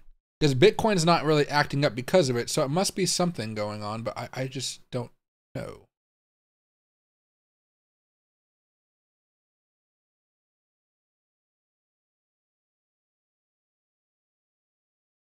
I'll hop back on Twitter in a little bit. Let's just hope it's nothing too crazy. I'm hoping we're fine. I'm just gonna say right now, prices don't seem to be doing anything wild. We seem to be okay. Interesting for sure. Interesting for sure. Let's just say that. Interesting for sure. I honestly do not know why Tether is decoupling the way it is. Although it looks like it stopped basically. USDC is fine at a little under $1, but not in like a weird place, right? Just kind of that normal range. I tickled the like button and I giggled. Thanks, Kilo. On trust wallets at $1. Yeah, that's where it should be. Yeah, I'm just it might be something specific to Binance, but you don't want Binance to have issues, because when Binance has issues, you see a lot of other issues like pop up, right? Because people like love Binance. And again, all of our data really comes from Binance on TradingView, so you don't want it to be bad. And of course, I stopped smoking this. I don't know. This Lancero better not do this as much. I should have got a larger ring gauge, apparently.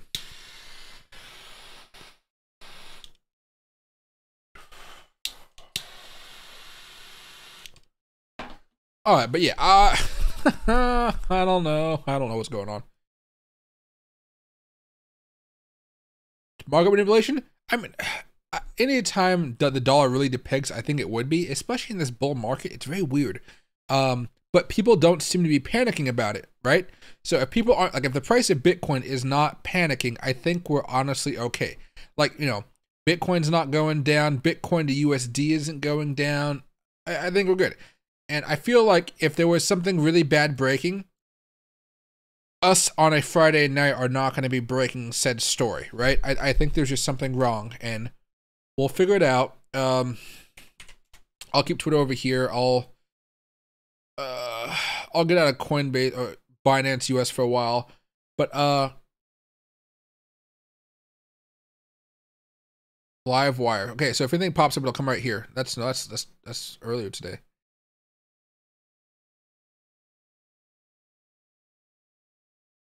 New. Okay, I don't know. We'll keep an eye on it. It's kind of frozen at that level right now. It's coming back up a little bit, maybe. It should be around here, you know. It's been showing some weakness for a while though, like last few hours. I honestly don't know what's happening. I'll keep you guys updated though. So far, Bitcoin doesn't seem to care, and if Bitcoin doesn't care, I mean, I care, but you know, if the market's not caring, I think we're fine.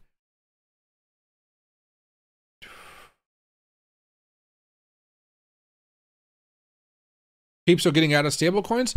Well, yeah, you want to be buying Bitcoin right now. You want to be buying a whole bunch of other stuff, but I hope it's not going to mess up anything.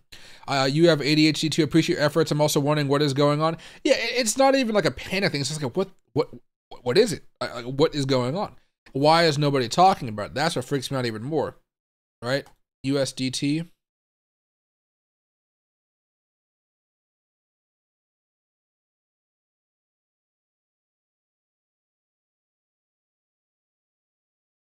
Basically, if you wanted to send money to, how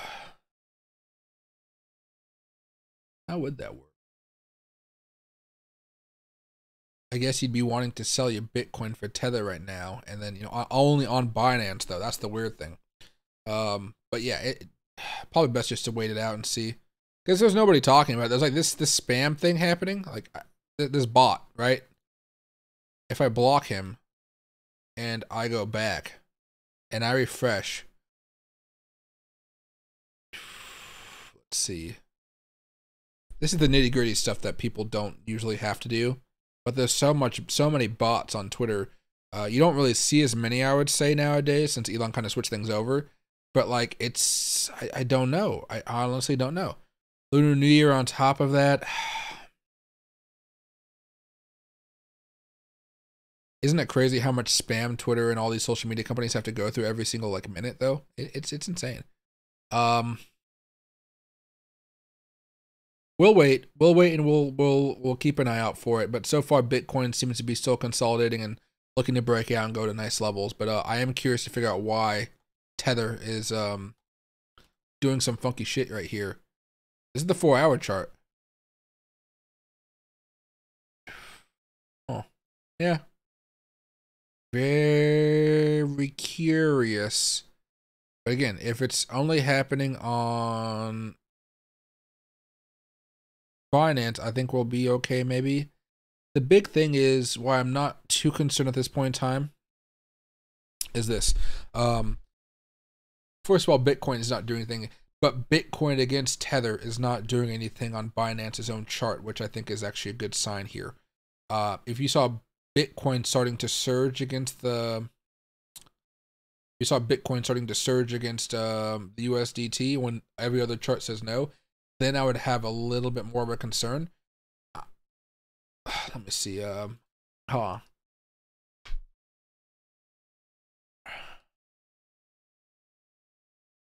15-minute chart. We're seeing Bitcoin really just like freeze and wait for another high here or another move. But I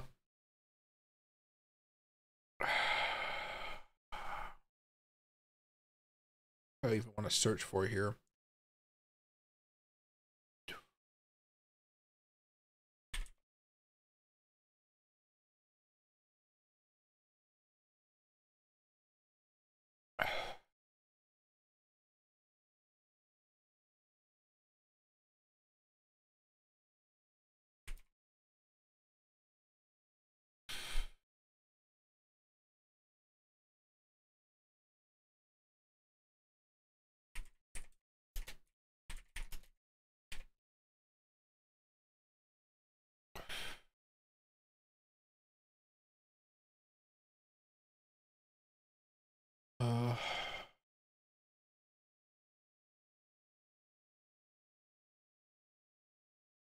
No, I can see Bitcoin, but I can't find USDT. All right.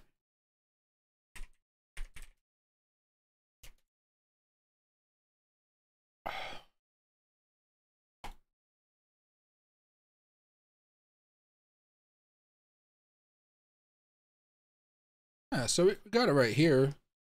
This is one of their wallets right here. Change. Can I click on this and learn more about it though? Search. Down 2%. That's not crazy. I guess it's still at $1. It must just be something with Binance. It has to be. Tether holders is going up. That's nice to see. I just want to click on it though, and I want to see the transactions and stuff. But that's okay. Probably not going to allow me to do that. Thanks, Mustafa, for liking it. We'll keep track of it though. It's just a very weird thing. Sorry to kind of linger on it for too long, but it is somewhat important that we know what's going on. But Bitcoin seems to be doing fine.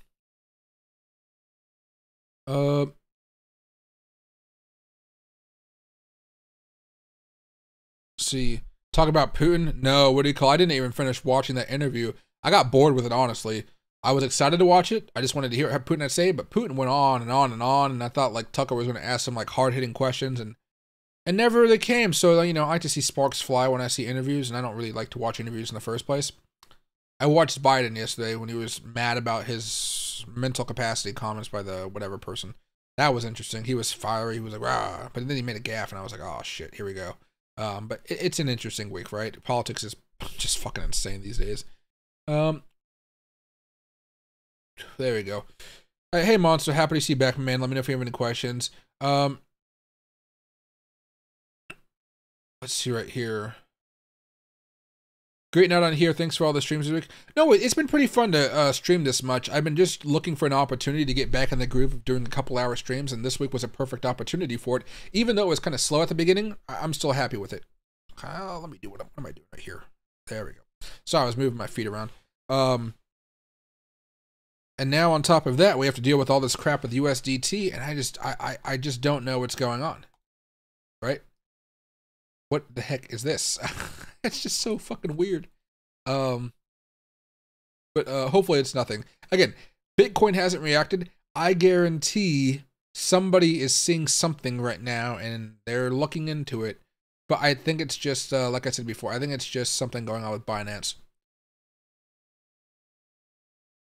I hope it's just not because it's Friday night or something. USTC, that's different.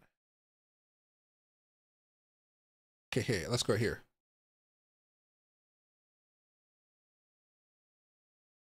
All right, so here, here, here, here, here.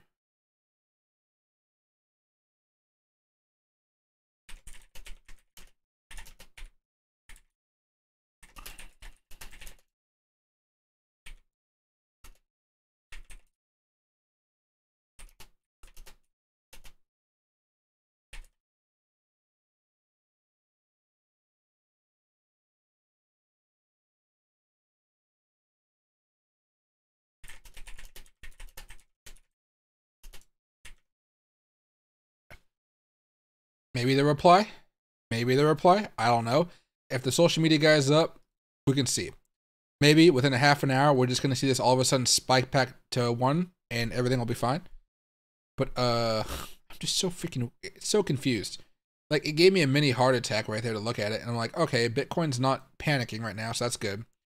It would suck to see this rally break down because all of a sudden Binance is having some issues, right?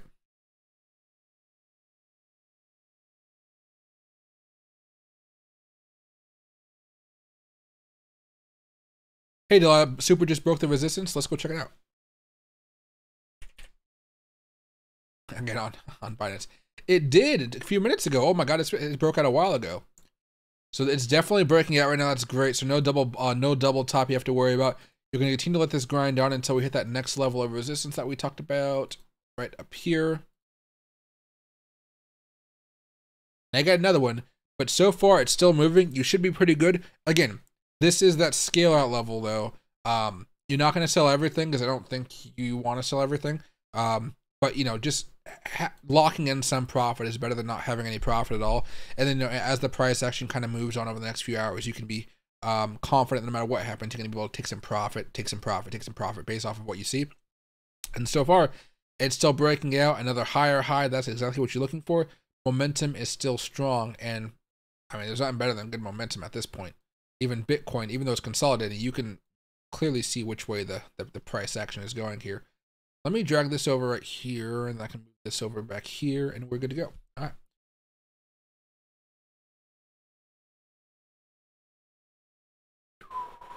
There we go. And hey, Herm, did I scale a bonk already? On the day trade, yeah, I not all the way out, but I'm pretty much out. I was thinking of going like 90 to 100% out, honestly, but then I realized how many times I've done that before, and it continues to move higher. So for the day trade, yes. Long-term trade, no, I've just been adding to it. I'm happy with it. Even my longer-term bonk trade finally went positive, and it's been a while. Like, I know I bought it originally in October, but remember when I made that mistake and sold everything? I've been buying it back in, and I was still like, you know what? Even if I'm buying in right now, and I know it's going to go down even more, I'm fine with it. So far, it's working out pretty well. Bonk, though. Oh, it's still moving higher. Look at that. See? This is why I'm trying my hardest. Because right now, the big resistance was the 50-day moving average, and even over here on the 4-hour chart. See that? Breakout, sit. So there wasn't really much stopping us except for this order block. When we get up here, I may scale out of quite a bit of it. I'm not even logged into my account yet, so that'll be a hoot whenever I can find that out, or whenever I can get to it, I guess. But it looks like it'll still be going for a while. Bitcoin's still consolidating. Everything's fine there. Just that damn tether. What the heck is going on? You what do you call? Binance. Let me refresh this. Binance, you got me?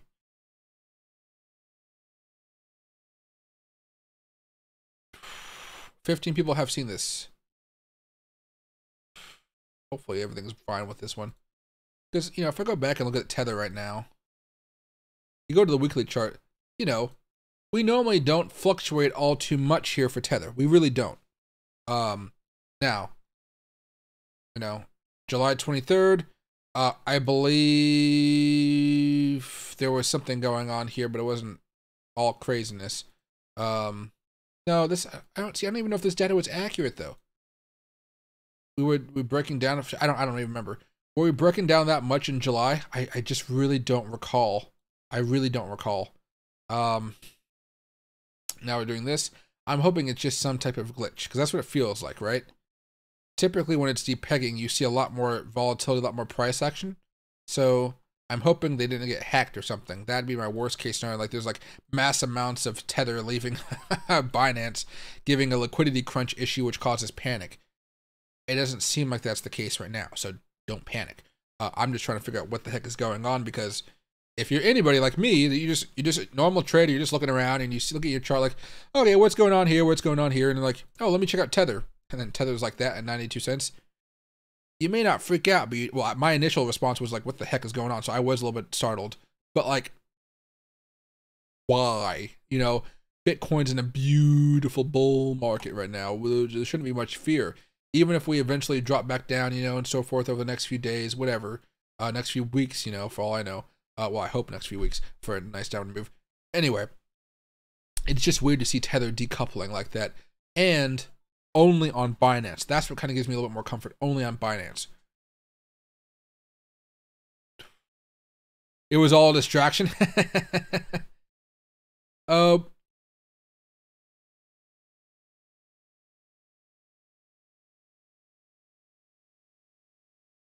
I wish Matic would stop sleeping and put above $1 already.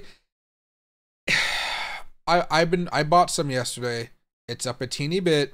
With leverage, I guess it's up a little bit more, but it really hasn't done anything yet. It's been this ugly grinding mentality, and I'm hoping today we can have that pop, which really moves us up higher, because we just need it to move higher. Well, I want it to move higher so I can make more money off of it, basically. Just eerie when you see something happening, but nobody is reacting to it when you think they would. Okay, that's my Truman Show moment. Those are my Truman Show moments where I think everything is just fake. Because I'm like, okay, that's actually serious.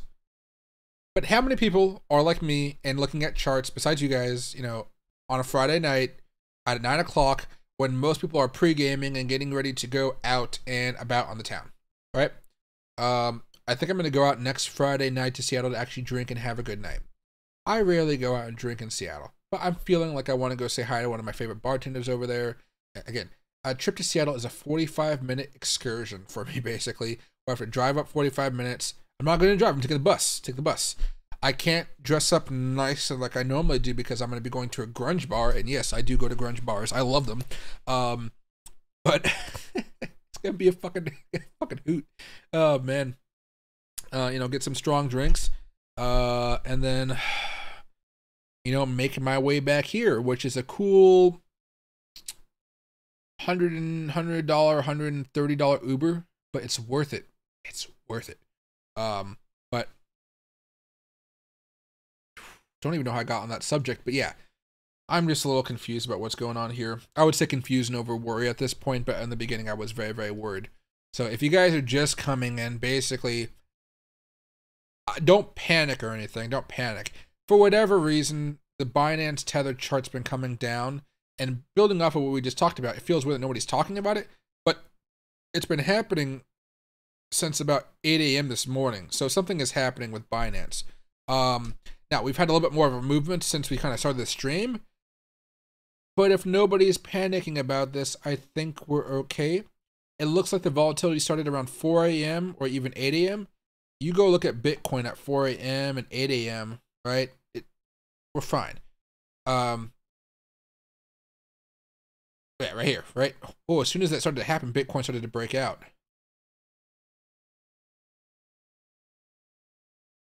No. It happened right here. Sorry, it happened right here. Okay.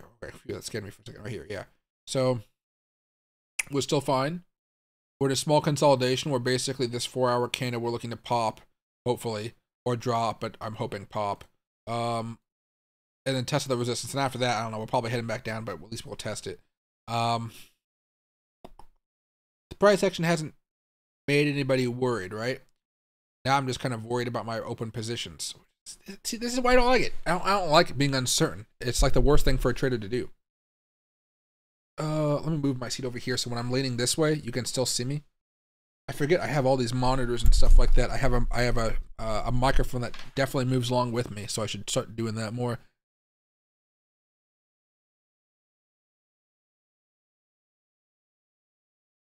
Is this a new bull cycle or until April and cause the halving? We're technically in a larger bull market move right now, right? We can still have pretty drastic moves down during a bull market. However, if we have major crashes, they're pretty much just opportunities to short and buy up loads more for the next big eventual bull run that we're seeing. That's the way I feel about it right now. But overall, we're in a pretty good spot. Maybe Binance crash USDT on their exchange so FTX could buy back in and pay the debts they promised. Honestly, if the American government wasn't watching Binance like a hawk, I wouldn't like be like, oh, that's impossible. But because America pretty much has like agents working inside of Binance, it feels like at this point, I doubt it's going to be something like that. But I don't know what's going on. I have a 70-cent average price on Matic, so I'm in profit, but I'm kind of waiting for the new all-time highs, which feels like it will be pretty long and wait to go still. It'll be long, but you know what? It'll be worth it if you ask me. It'll definitely be worth it. Let me move this down right here. And then, who was it? GDHG. GDHG.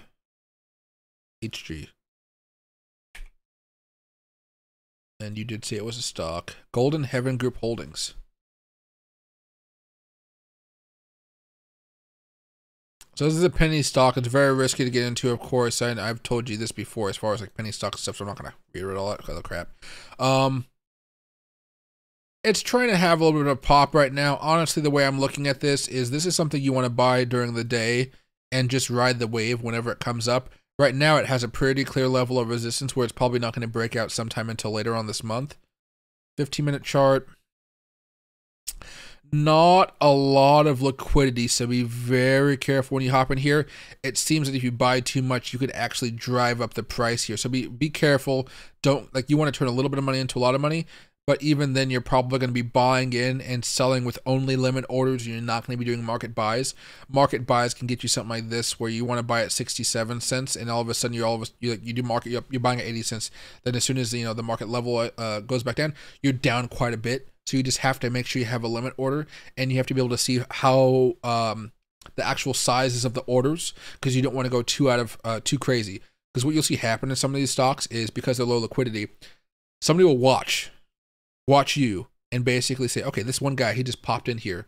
He just spent like $5,000. Well, let me crash the price very fast. His stop loss will trigger and my short will do very well. There's a lot of people that manipulate the markets like that. And I don't know if it's legal or not, but they do it nonetheless. But this one's kind of risky here. So let me go over here very fast. Let's go back over to Bitcoin so we can watch this as it kind of plays out. 5-minute chart with Bitcoin. It's trying to make a move here. But let me go over here to Finviz to see the market cap here.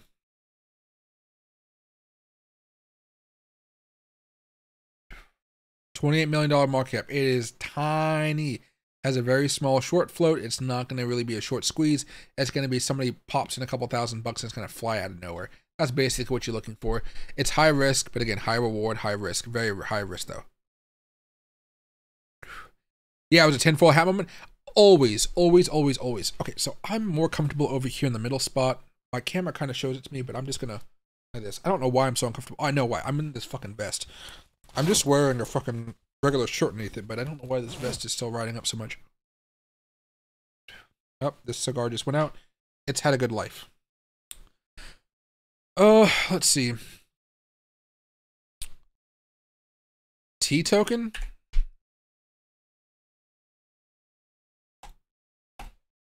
See, now I just don't trust anything coming out of Binance. It's just messing with my head. It just broke out. It's hitting a little bit of resistance right now, but honestly, since it managed to break above the 20-day moving average, and you're seeing everything kind of kick on to full gear here, I would try to buy some at this point and go from 0.02614, and then try to write it up here just to 0.0275, maybe even a little bit lower, kind of at this 0.02696. Now, if I were to do that though, just let me double check the percentage increase here. It's 4%. It's not crazy. If you're looking for something more of a today or tomorrow type of play where it goes up for maybe 1 or 2 days, that'd be my price target at 5%. It's not crazy, but it's fine. After that, if you're looking for next week, if Bitcoin really can have a breakout here and go higher, from there, you're looking at that move that goes up here towards 0.028. Again, it's 8%, but that's more of the realistic move you're looking for. And because you're buying right off of the support level here, so if I were to change this off, and I go to daily 15-minute chart, right? As soon as it comes back down here to maybe retest, you can try to make that first buy-in. You know, I'm a little bit just concerned overall with Binance, that stuff going on right now. But basically, if you're able to buy it anywhere above 0.0259 in this kind of range right here, I think it should be an okay opportunity. Even now, if you wanted to, your stop loss is pretty much just going to be this little bit of a dip that we had right around here, about 0.025. Again, it's not, the stop loss is going to be 1.77%. It's not crazy. If you want to give yourself more wiggle room, you can always put it down here. And again, you know, like 2 and a little bit over, you know, 3% maybe down here. It's not going to feel crazy if it do stop out, unless you have like some type of crazy leverage. But right now, it's gearing up for a larger move. Again, it's just kind of waiting on Bitcoin to decide whether Bitcoin wants to have that little pop right there.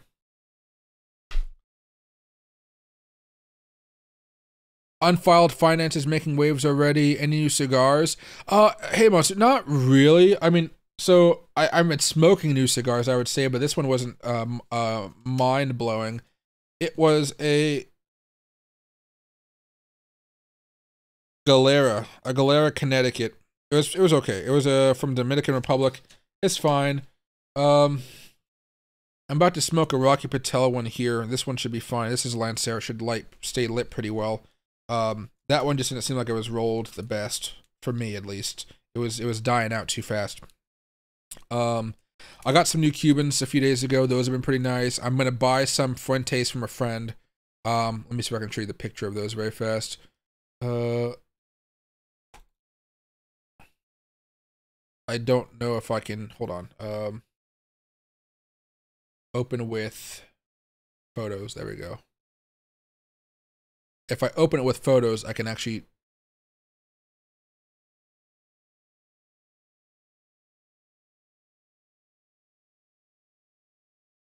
edit.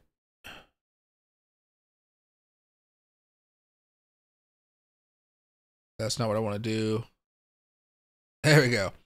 Now this picture looks really shitty when I have it blown up, but basically, a few really, really good cigars right here. And I'll be smoking these probably sometime next week. I don't think I'm getting them until maybe next Friday. Or, if I'm lucky, I can get them by Monday, I guess. But, they're really good cigars. Freaking $38 for a cigar, though. But this Lost City one, a lot of my friends have been raving about it. So, here. Again, Bitcoin just consolidating.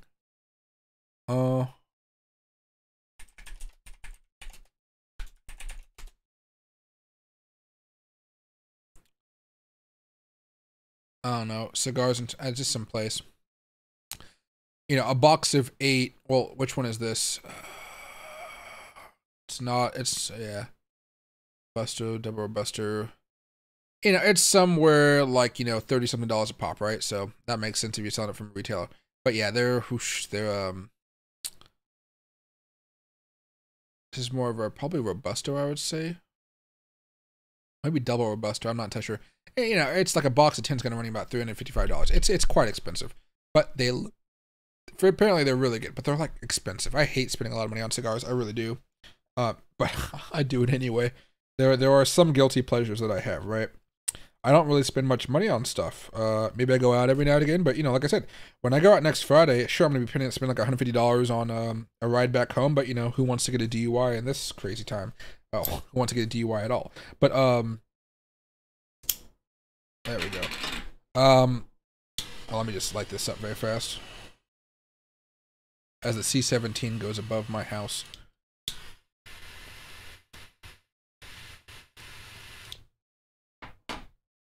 There we go. Oh, okay, a little bit of stuff in my mouth. Ugh, that's my fault though. But yeah, those opuses, I'm pretty excited. I also got some other cigars I got coming my way as far as some no, the Cubans already arrived. I'm not smoking the Cubans until Super Bowl Sunday. Who do you guys want to win that Super Bowl? Let me know. I got some what he calls Hoy de Monterrey Ecuador #3s, and I got some Bolivar Belicuso Finos. I'll be smoking 2 of those. They're expensive, but they're worth it. Just because you know how hard it is to get Cubans inside the United States. It's just a fucking hassle, but they're worth it. Again, it's not like they're $80, $90, $100. They're fairly priced. It's just being able to smoke them because Cubans have a very distinct taste and they're very, very good. Cubans are some of my favorite. The full-bodied ones are great. The lighter ones, they're a little bit too light for me. But if you like to drink champagne, they're perfect for pairing. I guess that's how they were made. But I'm not so fancy as to smoke a cigar and drink champagne. I'm much more, cigar and whiskey, cigar and bourbon, cigar, maybe cognac, but I don't like cognac too much. It's too dark for me.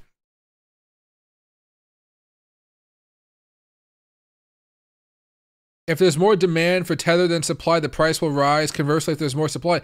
But yeah, that's true. But usually an exchange will be there to lock it in.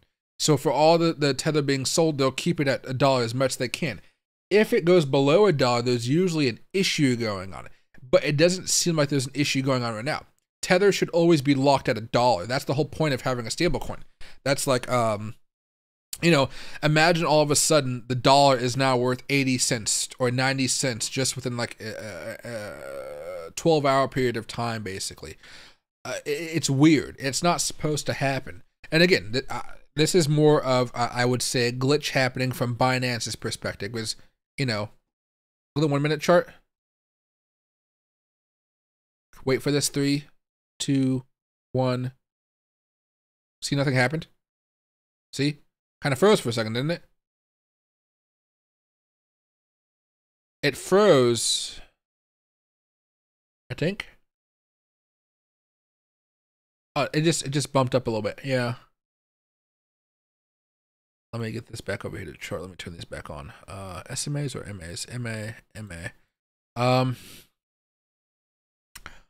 Honestly, I don't know.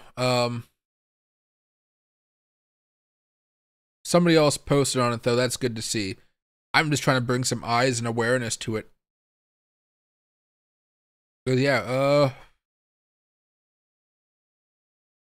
who knows? Binance.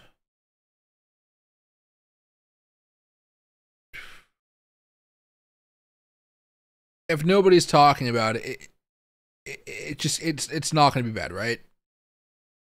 I'm just going to believe that if nobody else sees it and we're seeing it, it's not crazy, right? But that's why I went to Bitcoin, no, excuse me, Binance US.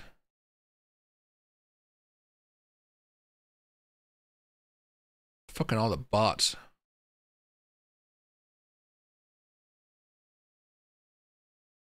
Yeah, all right, let me just do one last double check here.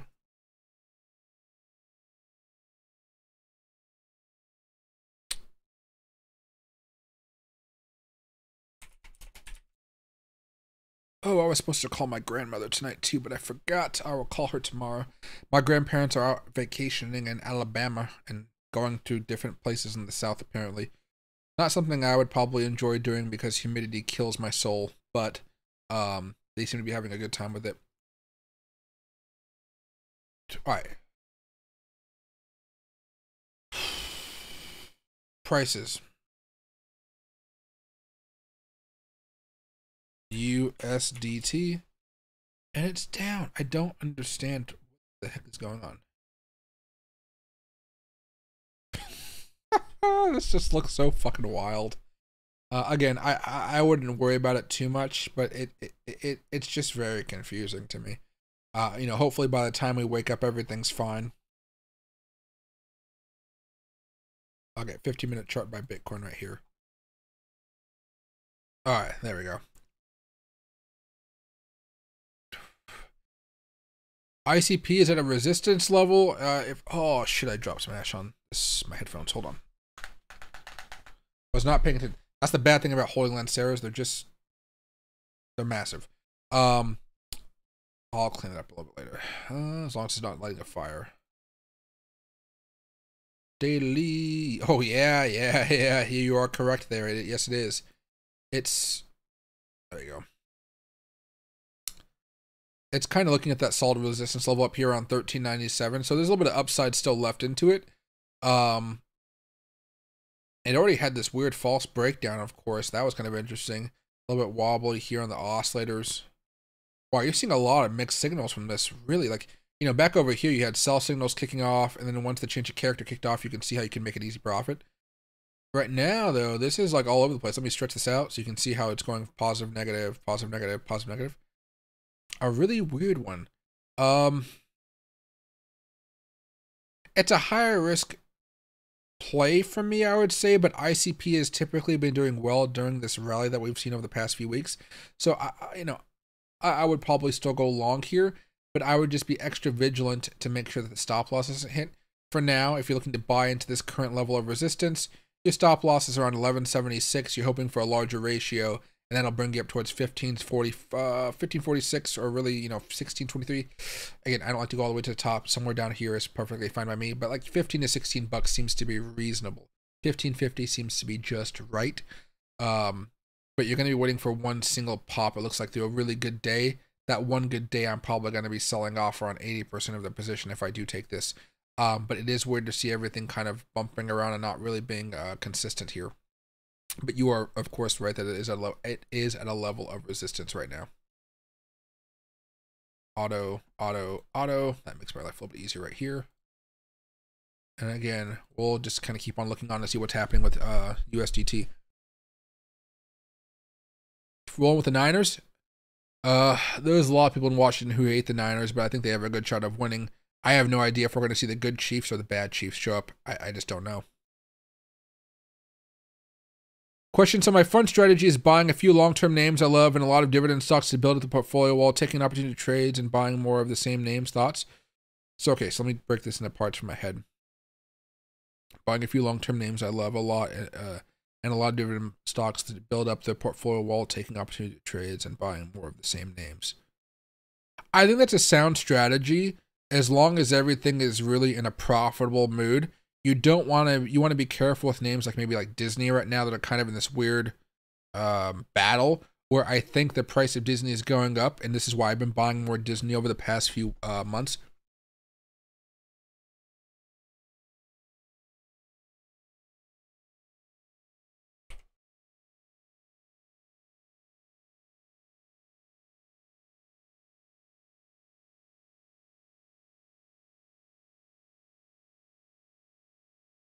Nice breakout though.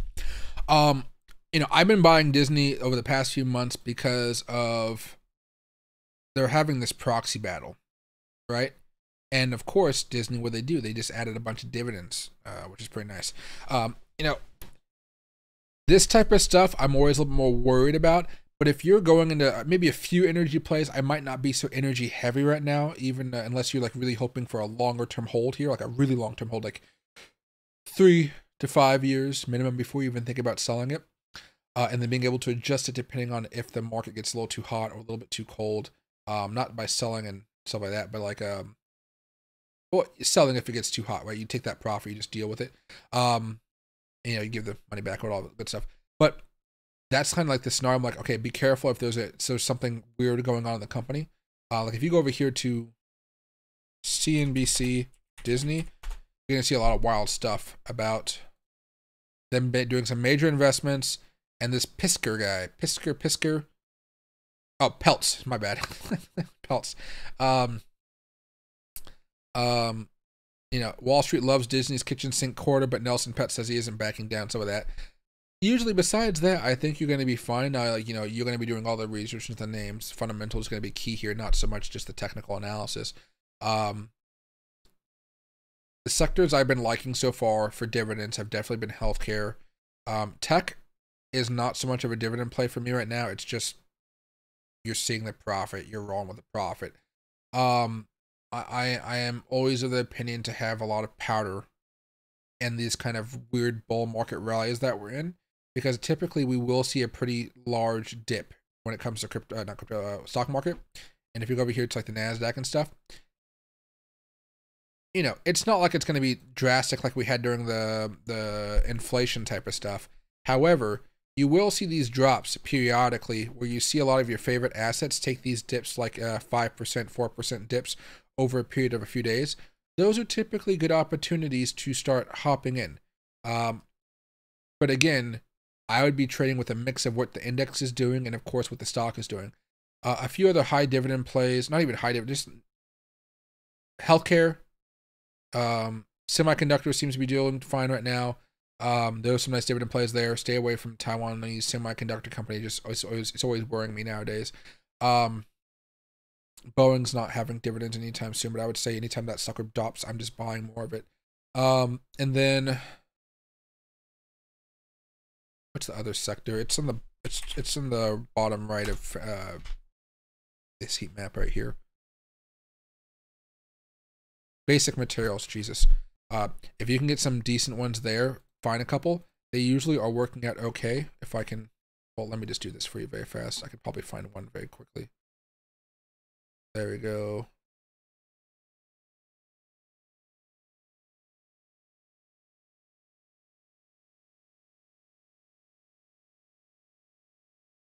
Overview, no. I guess Chart is a decent one.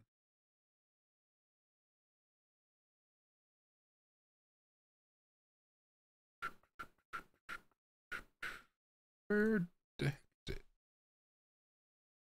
Oh, there it is. Jeez. Now, for me, dividend, when I'm thinking long term, is it's actually okay at 2% and above. You may want higher. But if you've been looking at some of these growth ones, sometimes they've been doing very, very well. Market cap minimum of usually $1 billion. Well, you can do over 2 billion. That's fine by me. And then just kind of go in here and see what's working. Now, you see something like Boris Cascade Company. It's kind of been moving along quite a bit. You see this Head and Shoulders playing out with B&H Group Unlimited. Other industrial metals mining, that's Australia. Let's stick to the good old US of A. That's just my personal preference. Nothing against Australia. Something like this. Specialty chemicals, Shane Wars Company, stuff like that. Usually find some good opportunities. For whatever reason, America has a lot of chemicals. 3%, not crazy, but basic materials. And you've been kind of getting those commodities and different metals, so I think you're probably already familiar with the space. Something that's been going sideways or sideways and up. I'm staying away from things like you may see right here. Air Products and Chemicals Inc. Specialty Chemicals. It could be decent for a longer term hold, but when I see it starting to break down from larger support levels, that of course worries me. Even if they have a good profit, something's going on here where you have to kind of go and do the research, and you have time to do that. I know that. So it's stuff like that. But another sector right here, maps, where be it, the visas and stuff. I've talked about that too much, so I'm not gonna pump Visa. I can pump Visa, but financials seem to be okay. Banks, not what I'm talking about. The Visa, the MasterCard, stuff like that seem to be okay. There was one in particular. Can I find it in here or not? No, I'm not gonna remember the ticker. But yeah, those are a few sectors. And again, healthcare is fine. Healthcare really, dividend plus weight loss drug equals profit long term. That's honestly what I say. Diversify that healthcare, but if you have a piece of all the weight loss drugs, really, it's been a surprise winner in my portfolio, a surprise one. And I've been buying, healthcare for a while. It was not because of the weight loss, but it definitely did not hurt. It's like buying Nvidia because they're making a lot of good stuff, but then AI comes along and just surges it. It's not the same type of move, but you are still seeing a good move from it.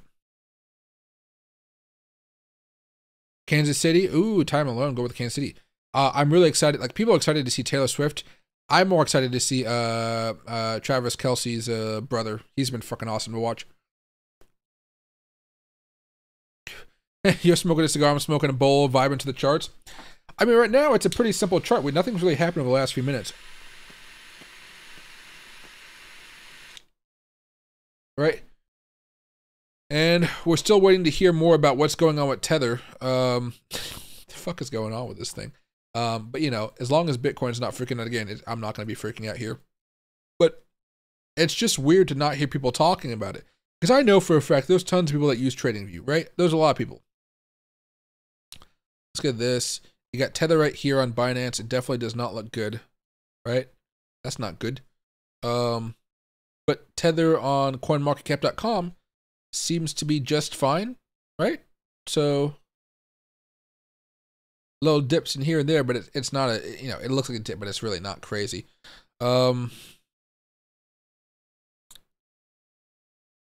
Market cap is doing fine, nothing crazy, yeah.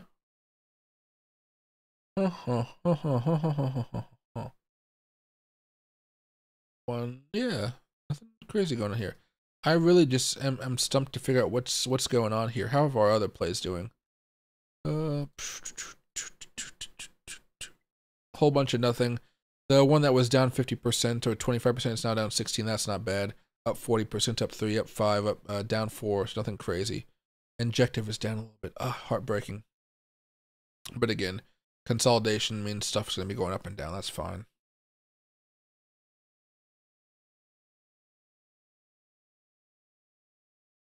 Hey, Boograp. Shipping is the new STMX mic. It has all those pumps. Ooh, I do love those pumps quite a bit. What would you suggest for a cigar for someone who wanted to start smoking that isn't crazy high price? Typically, when you're new to cigars, you don't want to go to the full body way like I am. Typically, you can find some decent Ashton cigars. Honestly, the way I would say it is, there are people out there who buy cigar samplers or just cigars, and if they don't like them, they'll tend to try to smoke it all the way anyway to see if the second third is better or the last third is better. I will tell you to go buy a sampler typically. This is more of a new thing I've kind of been talking about with a couple friends online.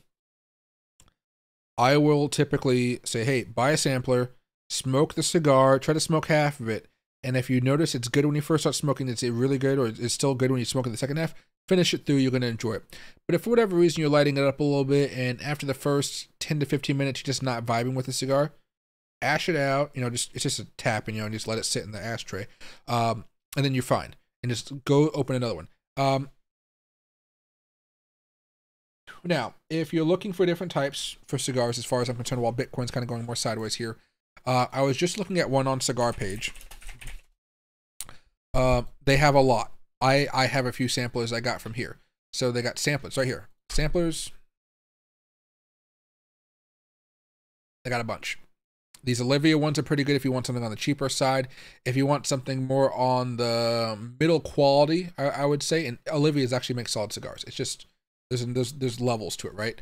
What you can go is perhaps with a an Ashton one. Ashton, that should be fine. Ashton. Right here, $111 gives you a full sampler box right here of 10. This is something you could smoke with some friends if you wanted to. If you don't want to get a box of 10, typically what I'll say is you can go over here and you can look through some of these ones in the sampler collections that you may like, and literally just go over here on your computer, search Google, it'll pull it up, you'll see a link to it, and you'll see what it looks like in the box by itself right here. And you can see if it's a full-bodied one like this. Maybe you don't want to try it out. It's really up to you. Or what you can do is if you go over here, you can look for a specific website like Ashton, VSG, Robusto. These are very good cigars if you ask me. But again, they're kind of a full body, so stronger taste. And you go over here to review. Just add the review on yourself. You'll see Cigar Aficionado, Cigar Country, and from here, you'll have a full review of what you're tasting. Now, they will talk about a whole bunch of bougie stuff, like, you know, oily wrapper, whiffs of coffee beans, and smell of damp earth as I take a draw. You know, a hint of pepper, whatever, pronounced nuts. Dude, I'm such a child. I don't have the palate to really tell you everything that's in a good cigar. Typically, when I taste a cigar, the number one thing I'll know really fast is if there's a lot of chocolate flavor, like cocoa, in it, and I do love that chocolate flavor. But typically, a nice Ashton you can go buy at the store, it's probably going to run you anywhere between $10 to $20. Most of the time, it's going to be closer to like $10. But some states have some pretty hefty cigar taxes because it's tobacco. But that's pretty much what you're looking for right there. But Ashton's a good one. Fuente's a good one. If you want to try something darker, but not too crazy dark, you can go with the Fuente Hemingway and go ask your local tobaccoist about Hemingways, or, you know, what you're looking for, and he'll give you a couple ideas. if you go to a cigar shop, I would highly recommend that you go to one that's part of a lounge, or that's part of part of a nicer lounge. The people that are going to be helping you find your cigar are going to be much more knowledgeable. If you go to a box store, like a wine merchants or something like that, they typically will. There might not even be anybody in there, and somebody might not really be talking. They might not know much about cigars, so you might not get any good guidance. But a Fuente is usually going to be pretty good at a decent price, and of course, an Ash is going to be good. If you're looking for something really heavy and flavorful, those Gurkhas, but personally, I don't like them. And then the key here is something interesting here. After you get it, if you want to get into cigar smoking, which I don't say you have to, you should really get a humidor, because something that I've been learning is some places they don't have their humidor set to a proper humidity, so it could be too high. And if you get a cigar like this from a high humidity area and you just smoke it right outside, like you buy it, you smoke it, it's going to actually not be very good, because what's going to happen is it's going to have a hard time staying lit. Now this isn't, I've just been talking too much shit, but what do you call, hold on. There we go. All right, so it'll have a hard time staying lit. And after you're, so what that basically does to you is it makes you try to keep it lit, which means you're puffing more and more and more. One of the reasons I'm okay to let this cigar kind of go out when I'm just talking and ranting for a while is because if you keep this too hot and you're puffing too much, you're not enjoying the tobacco. What's really happening is you're getting a very bitter flavor because you're burning the leaves to a crisp by keeping the cherry on the bottom a little too hot. So it's really important that when you go in there, don't feel like you're a snob or something, or you're like the person getting mad at you. Just ask if they can see what the humidity is, because if it's like 65, 62, ooh, you got yourself a good humidor. But if it's going up to the 70s, something is it's not terrible, but you probably would want to let that cigar rest in a humidor for about a month. And like that it's crazy that I say that, but like that's what I've done now. And it can mess up a good cigar. So, but again, Ashton, Fuente's going to be typical ones right there. Fuente, Hemingway, and any of the Ashtons are really going to be good. You can start off with the light Connecticut, like the lighter wrappers. You can move away to darker ones. And if you want to hop into a cheaper ones, the Olivia Black Swan is a darker one, which is very good, and Olivia V series. You can screen record this or whatever, but yeah, those are a few options for you right there.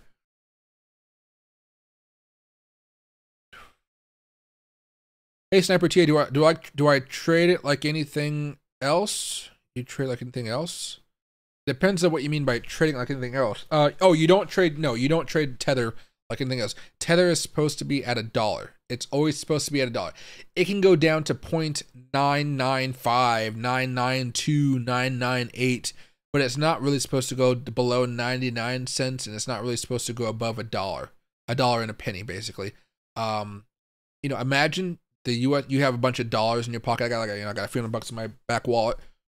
Imagine there's a screen that everybody can see, and you see that the dollar is equal to $1. That's the goal of the dollar, to equal $1. But all of a sudden, think of it, your dollar is now equal to 92 cents. Something's off there.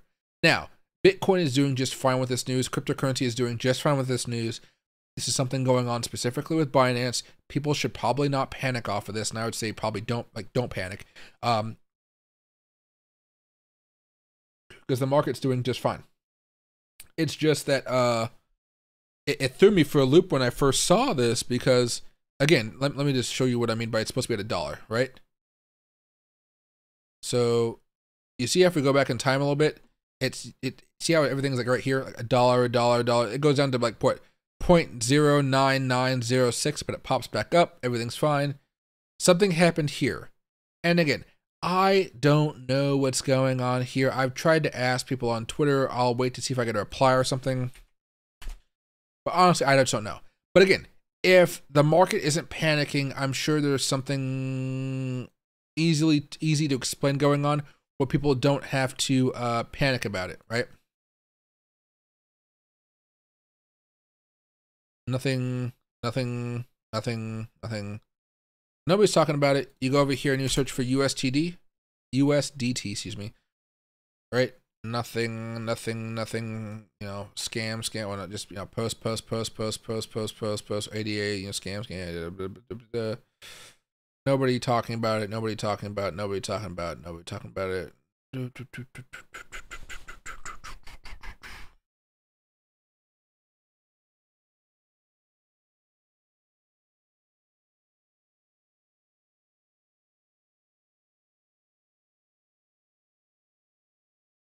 No. Nobody talking about it. So I would just assume there's some type of issue glitching out with Binance, but it's not enough to cause Bitcoin to go down. You know, Bitcoin, if anything, has just been kind of going sideways for a while, and that's good enough. You know, sorry to make your eyes hurt with that one. It hurt my eyes a little bit to just kind of scroll down for a second, but I just want to double check. And hey, Canito, happy to have you on board right now. It's been a pretty slow night because of Bitcoin kind of consolidating, but at least Bitcoin's been in a good mood the last few days, especially going into next week. We have an opportunity to surge. It's going to be tough, to be frank, because you're going to see a lot of people try to short into the market, especially if we make our way closer to that level of resistance there.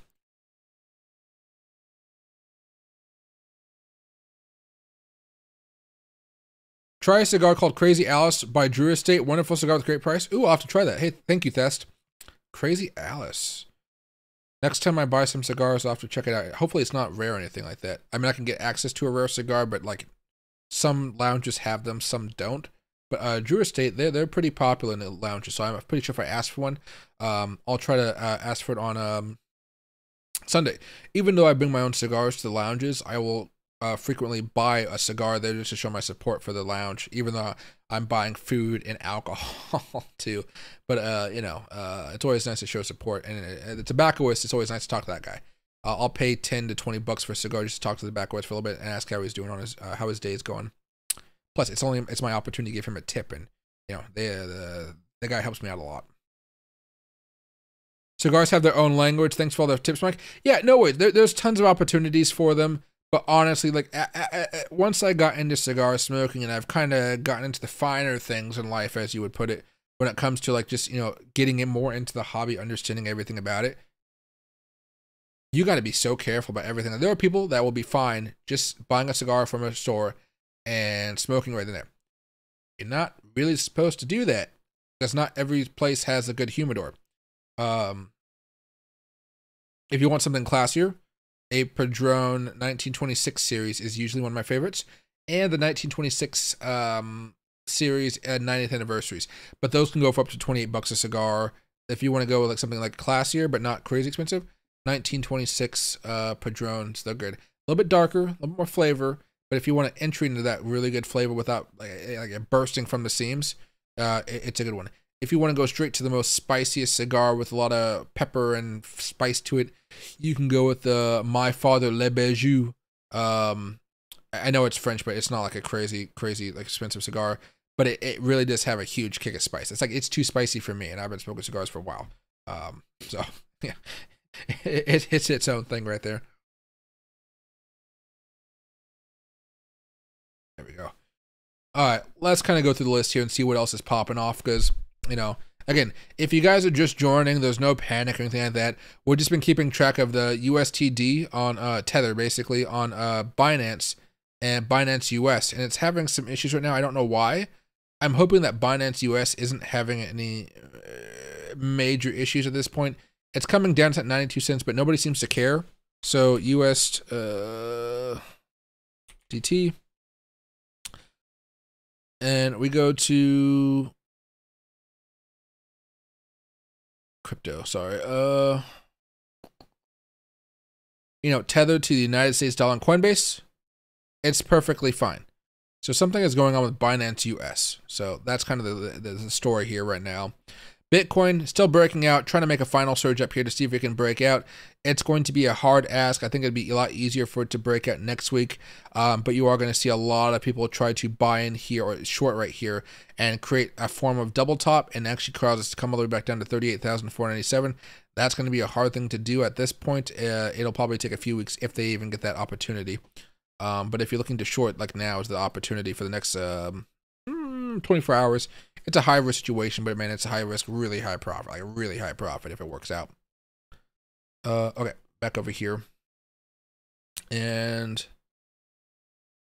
bonk is still doing fine right now, still going higher. How's that bonk trade we started?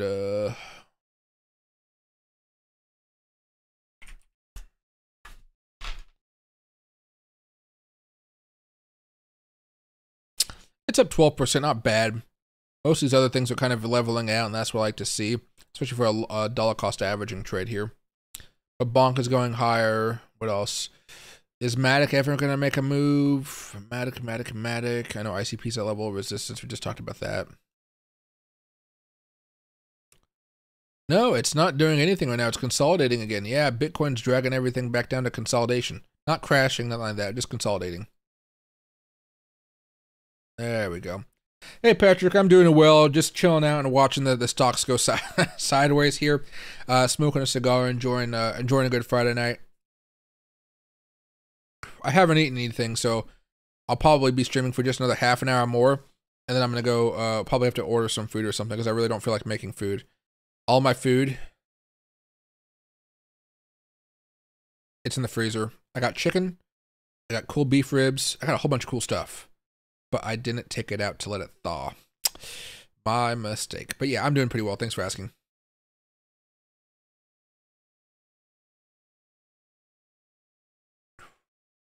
It's times like these where I can see my face pointing to the outside of the screen that I'm always like, well, what if I just move it over here?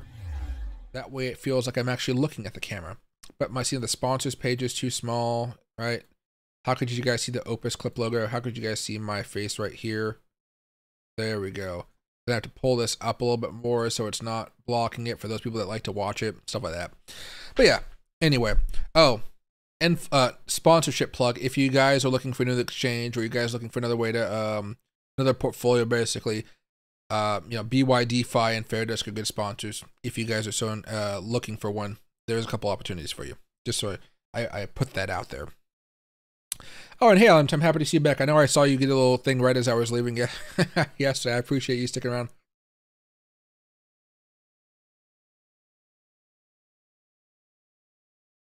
Let's see. Now when I'm looking this way, it feels like I'm still looking the right way, right? Forget that. We'll have it move down a little bit more. Hey, there's just not much going on right now. These trades are working out a little bit fine. That's fine. Let's get out of here. No news about CoinDesk, though. I think we're in a good spot. Yeah, if there was a story breaking, somebody would be on it, I'm sure. Those trades are doing fine. That's fine. Cigar. But guys, if you have any questions, please let me know. Remember, I told you, vibe keeps the stream going, basically, for me. And if Bitcoin's going sideways, I don't know what to do. Even if it's about cigars. It could be about anything, really. I've already checked out Sol. If you go back a little bit, you'll be able to see it. What do I think about Harvest Finance? It's a long shot, but I've been buying some every now and again. I'm happy that's kind of showing up on more exchanges. So let me go over here to CoinMarketCap.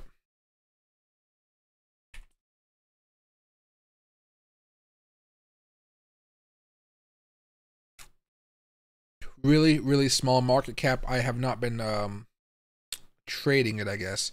But if you go over here to markets, you know, Coinbase, it's on a lot of other places, Mexi, whatever. It's there, which I really do appreciate. Especially since it's a small market cap. Not everywhere you can find some of these small market cap tokens. So a good long-term hold, if you ask me. It's not under a penny. It's not even under $1. But again, they're doing some good stuff here. So let me go over here to website. Right. Grow your crypto, connect to wallet, deposit any token, and let Harvest earn for you. You know, we've seen this happen a lot of times. They're not, I would say, like incredibly crazy about their leverages, which I kind of like. That means they kind of have a little bit more stability than the wild ones we saw back in 2021 and like the crazy thing we saw in 2022. You know, yield farming is the practice of staking or lending crypto assets in order to generate returns or rewards in the form of additional cryptocurrency. Right? That's about it. We've seen this happen a lot of times before. It looks pretty interesting. Now, if I go over here to the... Oh, I don't have the app. There we go. The APYs, right? 3, 2, 6 seem to be perfectly fine. They do got a pretty heavy one for Tether. I don't know why it's so heavy. This actually did give me a little concern when I first looked it up, but again, I still think we're fine. Ethereum, right? A lot of people want to do Ethereum right now. I don't know why.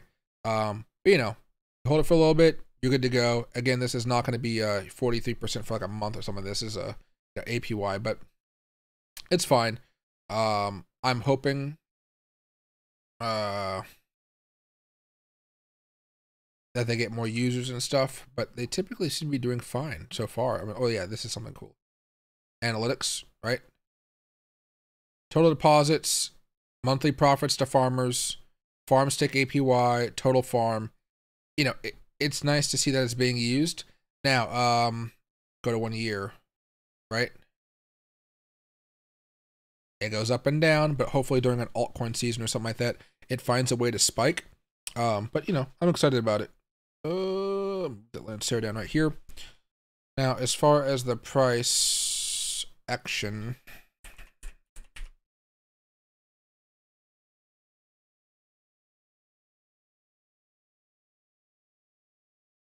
oh, my grandmother's calling me. I'll have to call her back in a few minutes. Seems to be breaking out quite a bit. It's at this level of resistance right now, but the breakout happened a little bit ago, so yeah, so I wouldn't be necessarily buying right now, but if you bought the breakout plus the bullish momentum taking it off, it seems to be in a good spot.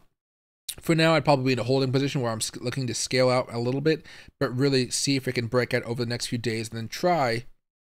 Oh, 50-day moving average is also going to be an issue right here. So it might not break out until tomorrow. But from there, you're going to look to see if it can actually start getting higher to around $44, then all the way up here to 46. There's a little bit left. You know, you missed out that first big pop. The second pop is going to maybe take 2 to 3 more days, maybe even up to a week and a half, something like that. But it's looking pretty good. You're looking at the beginning part of a nicer surge. You want to wait for it to consolidate a little bit more than wait for that other breakout to occur before you hop in. It'll probably happen sometime, maybe tomorrow or the day after. Sunday's going to be interesting because of all the stuff going on with the Super Bowl and stuff, because I'm not going to be paying attention to any of this stuff. But yeah, it's looking to have a little bit of a rally. Be careful if you're trying to chase it now, unless you're trying to go for the higher move. You're still going to need to have a responsible stop loss, which at this point seems to be around $41.55. Not a crazy stop loss, not aggressive, not like a not aggressive enough, whatever. It's still fine, but yeah, you're looking at a pretty solid move here. It was a very nice breakout, though. Just like how Bitcoin broke out, you saw a lot of other tokens do those same types of breakouts.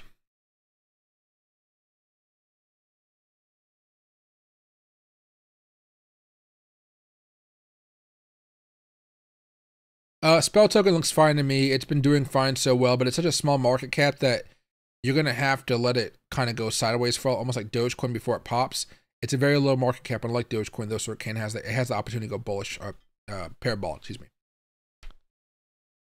I was watching Duluth Clothing Company. I saw your wedge and bought around 477. What's your thoughts? Oh, saw a wedge, not my wedge. Okay, yeah. DLTH. I see the commercials every now and again. Man, it's really trying to find some support here, isn't it? Are they profitable?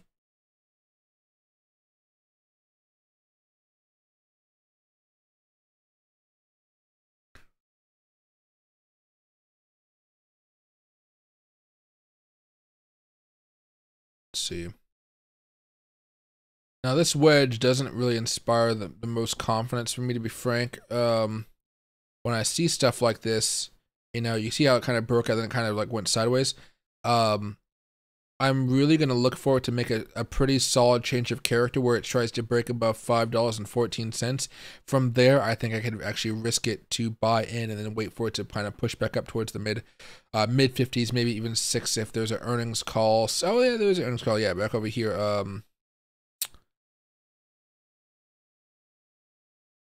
March 20th. There we go. Let me see very fast. You're seeing the opportunity here, I would say, over the next week. Next week you could have an opportunity, especially on Monday. It looks like it failed to break above the 20-day moving average. That's not the end of the world. The weekly chart's trying to find some support. Yeah, you could probably try to buy right now at 489, use a 466 stop loss, maybe even a little bit lower than the 466. What's the magnet say the real low is? 465, 464, something like that. And you could try to buy in with a price target of around 520 to 540. Now, you know, if you buy right now, 520, that's a 7% profit. 540, that's 11% profit. You know, it's not like you're seeing something crazy happening. But if the short term, that's probably going to be a pretty solid play. Now, if you zoom out a little bit, you see this thing is coming down quite a bit. It's had some issues, you know. COVID hit everything. There's no escaping it for most stocks out there. However, it's trying to find a solid footing. It hasn't been able to do that over the last few quarters. But hopefully with the earnings coming up, they'll have a somewhat of a profit since businesses are still doing pretty well. Let me...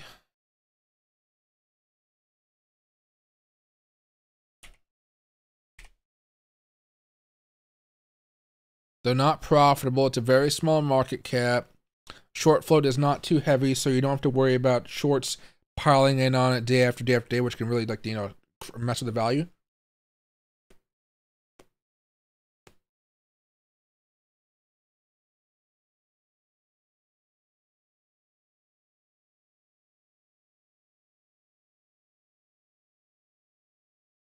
All right. Let me see.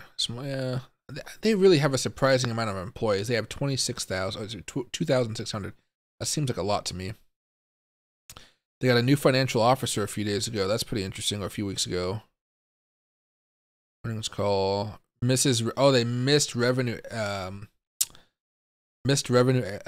estimates back in November. Huh. This would be more of a technical play, and I would say not so much of a long-term buy and hoping they turn things around. They could do that, but right now it's probably not best to bet on it. So I would say you could be looking to buy right now. Just, you know, it's at 490 right now. 490 up to the mid fives seems like a solid play. It could possibly go higher than that, but you know, when it comes to that, you're looking at, you know, $7, not more than that probably in the short term. And that even seems kind of excessive. Down here, $5, much more reasonable.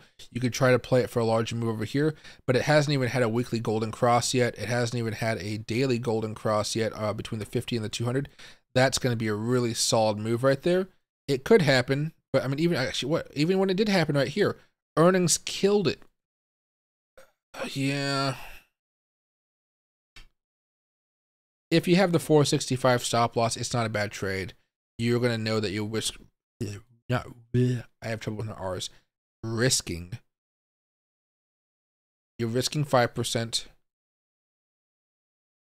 to make about 10 or 20%, really about 16%.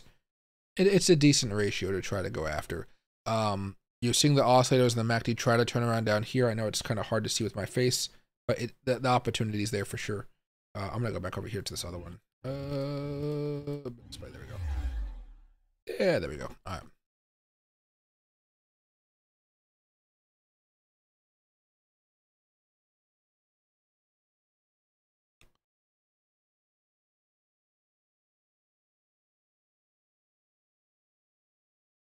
See, what's my thoughts on AMC? AMC's been kind of boring lately. You could play around with it if you want. It's just a high risk play.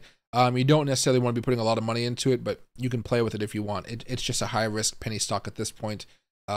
If you buy and hold, you might make some money.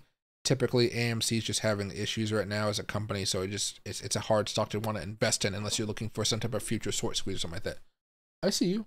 Okay, hold on a second, guys. It's been a few hours. Loki wants to have a play time. Loki. See, as soon as I get his attention, he's like, hey, I got a toy. Yeah. Well. See? This toy has a handle, but I never use it. Oh. Yeah, look at that. He's a big boy now, right? Oh, shit. Smack my monitor. Huh? Good boy. All right. I did not see what happened to PayPal at all. Let me know what happened on in a firm on earnings.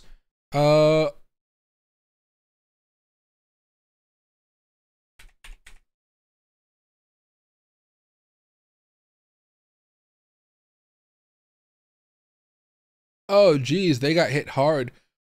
I've never been a big proponent of buying PayPal personally, but during COVID, they had this crazy rally where I was very surprised. Look at that. Parabolic rally.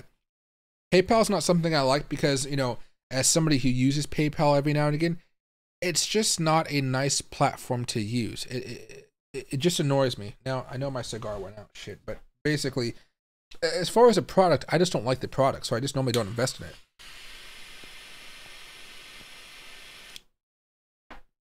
It's like, I want to invest in Twitter right now because I see Twitter becoming something really good. Elon's keeping all the freaking profits for himself and his workers, fucking bastard. I want to be able to buy into it at a very cheap price because the media is hounding Twitter every single day. Do you guys remember how often they kept on saying Twitter was going to fail, X is going to fail, Elon Musk is not going to be able to revive it, you know, stuff like that. And yet it's still doing just fine. Still doing just fine. You know, so I want to buy stuff like Twitter. PayPal is just crazy. Affirm is interesting just because the way they try to help people, you know, be able to afford stuff. You know, and let's go back over here. See, just much more interesting. I like the theory that they're trying to go for. During a recession, this thing will crack and break like crazy. However, how'd the earnings report go? Yeah, earnings was okay. It came back down today, but honestly, that's okay. As long as they're showing some good returns and stuff like that, I think we're fine. But it doesn't look like Affirm had any issues. PayPal, though, oh yeah, look at this. Oh, I see right here. At a very volatile time, it looks like 37 back. It leveled out a little bit. I'm happy that Affirm managed to level out. PayPal, you know, a little bit. I don't use Affirm, and so I don't know if it's actually really good or bad to use, but from what I understand, it's a very simple process of them just like scanning your credit and saying, oh, you can get, well, you can buy this now and pay us back. It's like a different version of a credit card, basically, but there's like no card. Maybe there's a card now. I really don't know when it comes to Affirm.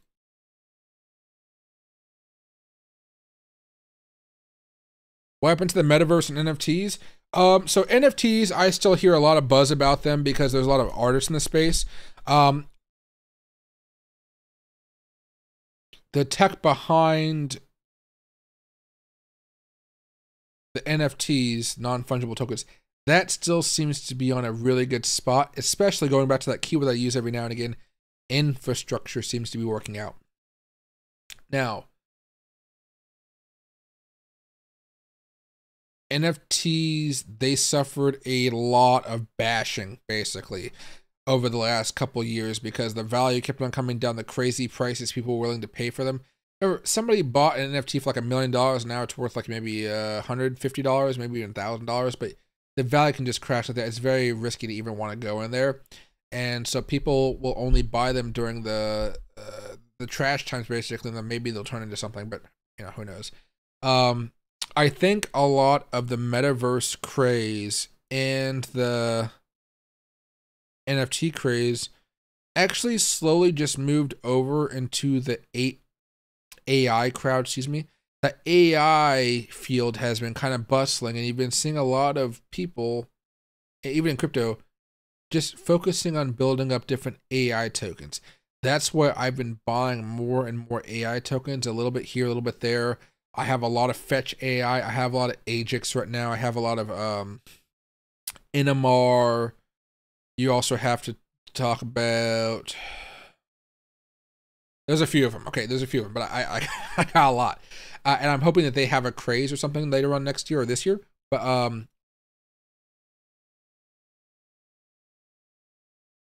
I think people's attention just slowly moved over to other things. And even though we're kind of in this bull market right now, it doesn't necessarily feel like it because, you know, as far as economies go, this is going to really depend on like how your personal situation is. It feels like there are a lot of people in America doing quite well, but at the same time, there are a lot of people in America doing very, very badly. And it's almost like the lower class was increased in order to make the middle class a little bit better off. But even the middle class had to suffer because the upper class was going like through their, like, you know, the inflation craze, basically, right? There are people that have budgets, depending on how their family are, how their family, whether they have multiple kids, whatever. inflation just fucking decimated people's budgets basically, and they've had to reduce their quality of living and all that type of stuff, which means they don't have all the excess money to really be tossing in. I think what we're seeing right now is, you know, a little bit of retail coming in every now and again. Upper middle class people, upper classes, even lower class people, so buying a little bit of crypto. But it doesn't feel like it's that craze just yet. When that craze happens, I think it's going to be a lot of institutional money, a lot of big players coming into the market. The economy doesn't feel right. Just the world doesn't feel right. We got like wars going all over the place and stuff like that. You know, I would still say the safest place to be is probably not NFTs. If you want to buy some, go for it. I'm not going to stop you. But the best way to make money, in my opinion, is just going to be to hold cryptocurrencies. It can be NFT cryptocurrencies, you know, that's fine. But crypto is going to be a much better asset to hold, and it's going to be a more liquid asset, so you can easily buy it and easily sell it when you want to, and you're not going to have to wait for somebody to say, hey, I want this specific crypto NFT, and now I want to go buy it. You know, I just want to go to exchange, sell it on the market, make it nice and easy. Hey, Key, but some of those AI stocks or AI cryptocurrencies are going to be good plays, if you ask me. Fetch AI, NMR, Ajax has been fine so far. Those are a few. I guess the RLC, I think, is one of the ones I just bought a couple weeks ago. Is that what it's called? RLC?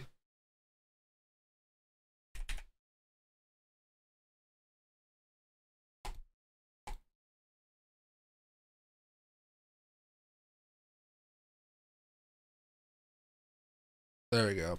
Hoping this one does well. Ajax. This is another one right here. It's currently up around 0.9% or whatever. It's not like crazy today, but it's still making moves.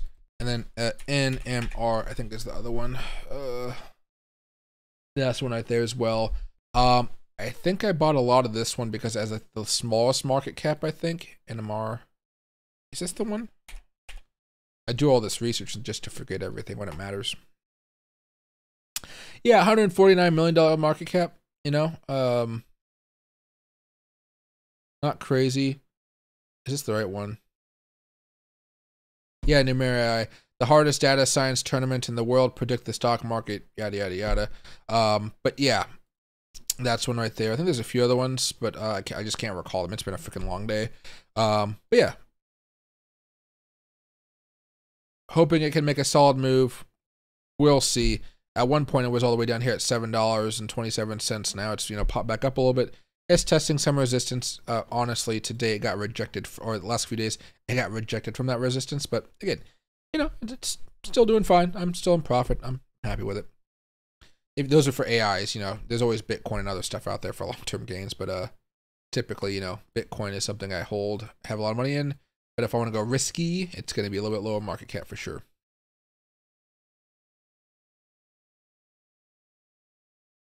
You have 94 shares of Rumble at $6.44 average. Oh, I haven't. Rumble's been making progress. I still don't post on there because the posting situation just it's above my head. It was way above my head. It popped up. It's doing nice. Wow, look at that surge here. There seems to be a lot of money behind Rumble. I will say that. Not like from a shareholder perspective. Well, the ownership perspective, yeah. I bought this a while ago, and go over here to the chart. Over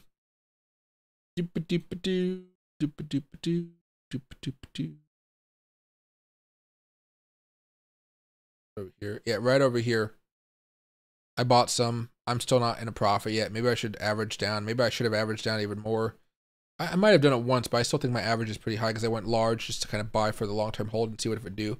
I bought a lot of alternative media companies back in 2022 because I just CNN, MSNBC, Fox, they just don't seem to be doing it these days. Heck, you know, Tucker Carlson going over to fucking interview Vladimir Putin. Just a fucking weird time we live in. And legacy media is just fucking in some trouble. Right now, it's going to be very hard to say you want to keep on holding this unless you're looking for something of a longer term, like literally long-term hold. From a technical perspective, it's really just hitting up against this level of resistance and it's having some issues. It should have a pretty decent consolidation, then try to break out even more. Earnings reports don't seem to have too much of a nasty impact. A small move down here, a small move down here. Each time it still managed to go a little bit higher right afterwards. We can talk about here, here, or even here. Earnings isn't until April or March 28th. You're fine.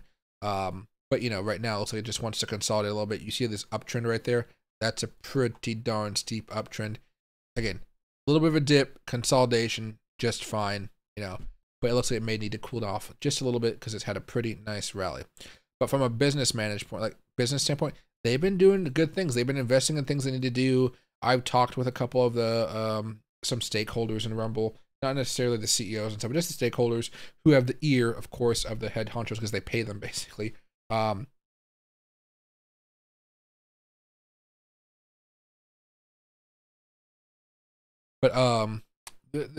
You know, they're making deals, they're getting content, people are being driven over there, which is really nice to see. I just wish they would have not as much conservative content.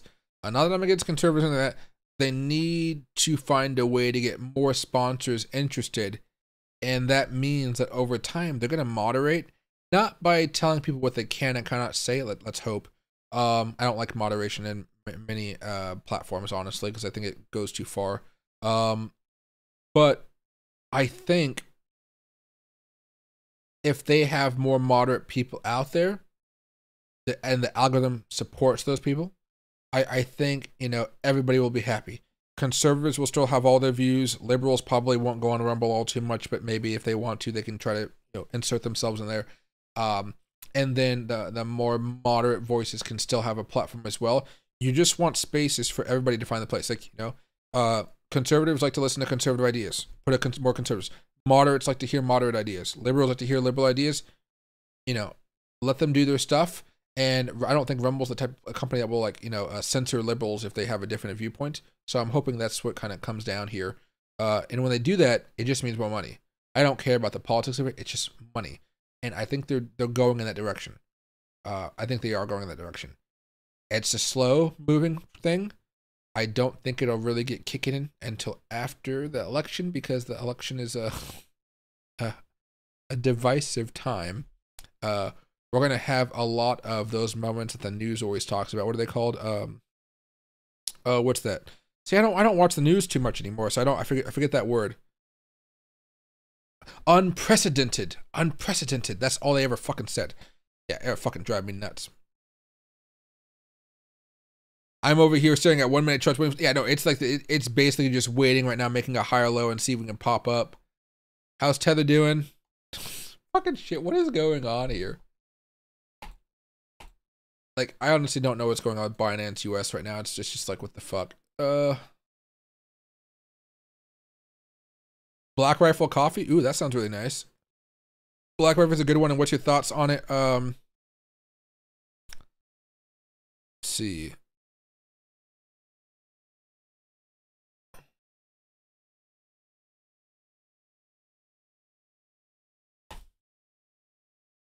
Small value. It's up against the level of resistance right now. Oh, we talked about this a little bit ago. Wow. We talked about this in July of 2023. Wow, look at that. Now, it was not able to hold, though. And as soon as it broke down, boom. I mean, it really came down. Ah, it sucks. All right, let me see right here. So that means earnings was okay. They really just weren't able to keep up with earnings, it looks like. I'm not entirely sure. You know, day-to-day news stories and stuff. It's trying to have a reversal. It's trying to break above the 50. I think it'd be worth it to buy in here. Your stop loss is not going to be too crazy. 416 is buy in. 354 stop loss. Because it is going to be more of a loose stop loss, it's okay to me, because the pop and breakout above the 50-day moving average should get you back over here towards 577, which again, you know, 14%, 38%. Their ratios match up of what you're trying to get out of it. Might take 1 or 2 weeks, though. It might not even break out. You know that. Sorry, Loki's yawning. But, okay. Sorry, but yeah, it seems primed and ready to go. I'm looking at some higher lows. It looks like kind of higher lows, lower highs here a little bit. Golden cross inbound, that's kind of nice. Yeah, this is setting up for a larger move. Again, you know, 30% profit off of a stock, that's really, really good. Take care with it. You know, it's a $920 million market cap. It's, you know, it's going to be volatile, but it definitely has the opportunity here. I just wish there was some more news on it, but it seems to be doing fine right now.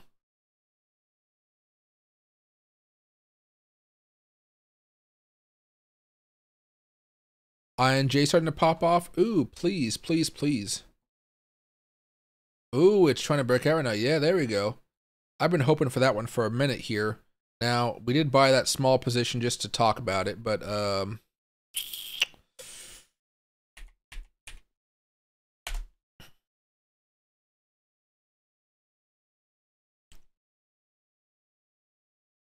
I'm just talking so much that I'm not even smoking. Uh-huh. Oh, no, we're only up 2.5%. Oh, my gosh.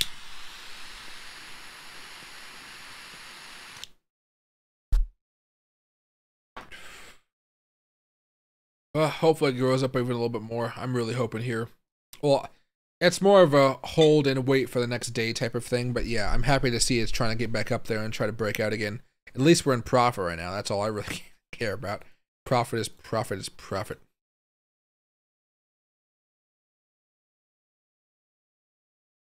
Do I think Ethereum Classic can pop off anytime soon? Yeah, there's a lot of tokens that can pop off. Ethereum Classic is definitely one of those. I've always liked Ethereum Classic, but it seems like it's really died down a little bit, I would say. As far as the fervor, still a solid play though. There we go. I didn't find a way to have a large move, but I would still say it's a decent move right now. That resistance level still seems to be there around 27.88. The issue with it right now is, you know, it's a 7% profit. What you're really looking for, I think, back up here, is you're hoping that it can have another surge like this and try to go back up here towards $36, $40. I think that's a little out of the question right now. So as far as I'm concerned, you're looking for these little consolidation periods to buy and do the breakouts.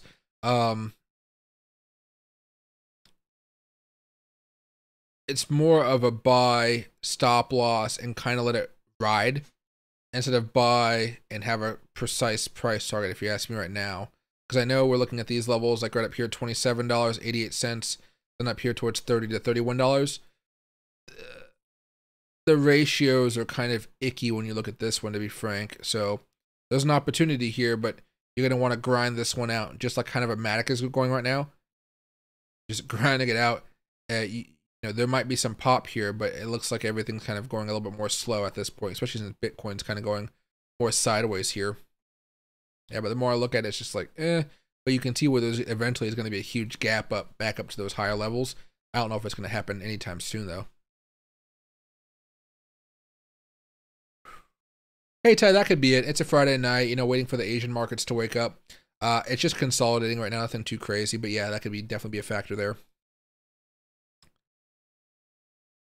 I caught it at 35 because I was staring at charts. Well, there you go. If you got a good price entry, you're in a really good spot. Okay, but okay, everybody, I'm gonna call it a night. It's been a cool few hours streaming with you guys. It's been 3 hours streaming. Loki's giving me headbutts. He's wandering around here somewhere. Oh, he grabbed a toy, not my head. There he goes. I'm gonna take him out to use the bathroom. I need to get food. Really, it's about food. Food is food is food. I'm going to try to hood Numera long term for profit. You don't have to add a lot of money to stuff like that in order for it to make you money. Typically, I'm adding a lot of money to it because I'm betting. I'm betting big on AI being a cool little thing next year, and I'm hoping that can make me some profit. Maybe that can fund a nice first-class flight to Panama when I take Loki with me. But it looks like right now we're just looking at some consolidation, and things will be, you know, just fine. But consolidation is never an exciting thing. However, when the consolidation breaks, then we're looking at something very good. So I'll see you guys a little bit later. If as far as tips for starters, I did it a little bit earlier. Don't trade until you're ready. Do a lot of paper trading and look at a lot of books and YouTube videos. Simple thing is change your characters, smart money concepts, paper trade with that, and then from there add on your candlestick patterns, your fair value gaps and things like that. It'll go a long way. So have a great rest of your night, everybody. I know some of you guys are like up really early or it's up really late. I appreciate you guys watching with me today. It seems that me being more vibrant and stuff, or maybe not being so depressed in life and things like that, has led to more views. So I do appreciate that quite a bit. Although maybe 3 hours was a little bit long, I don't care. I enjoyed it. Thanks again.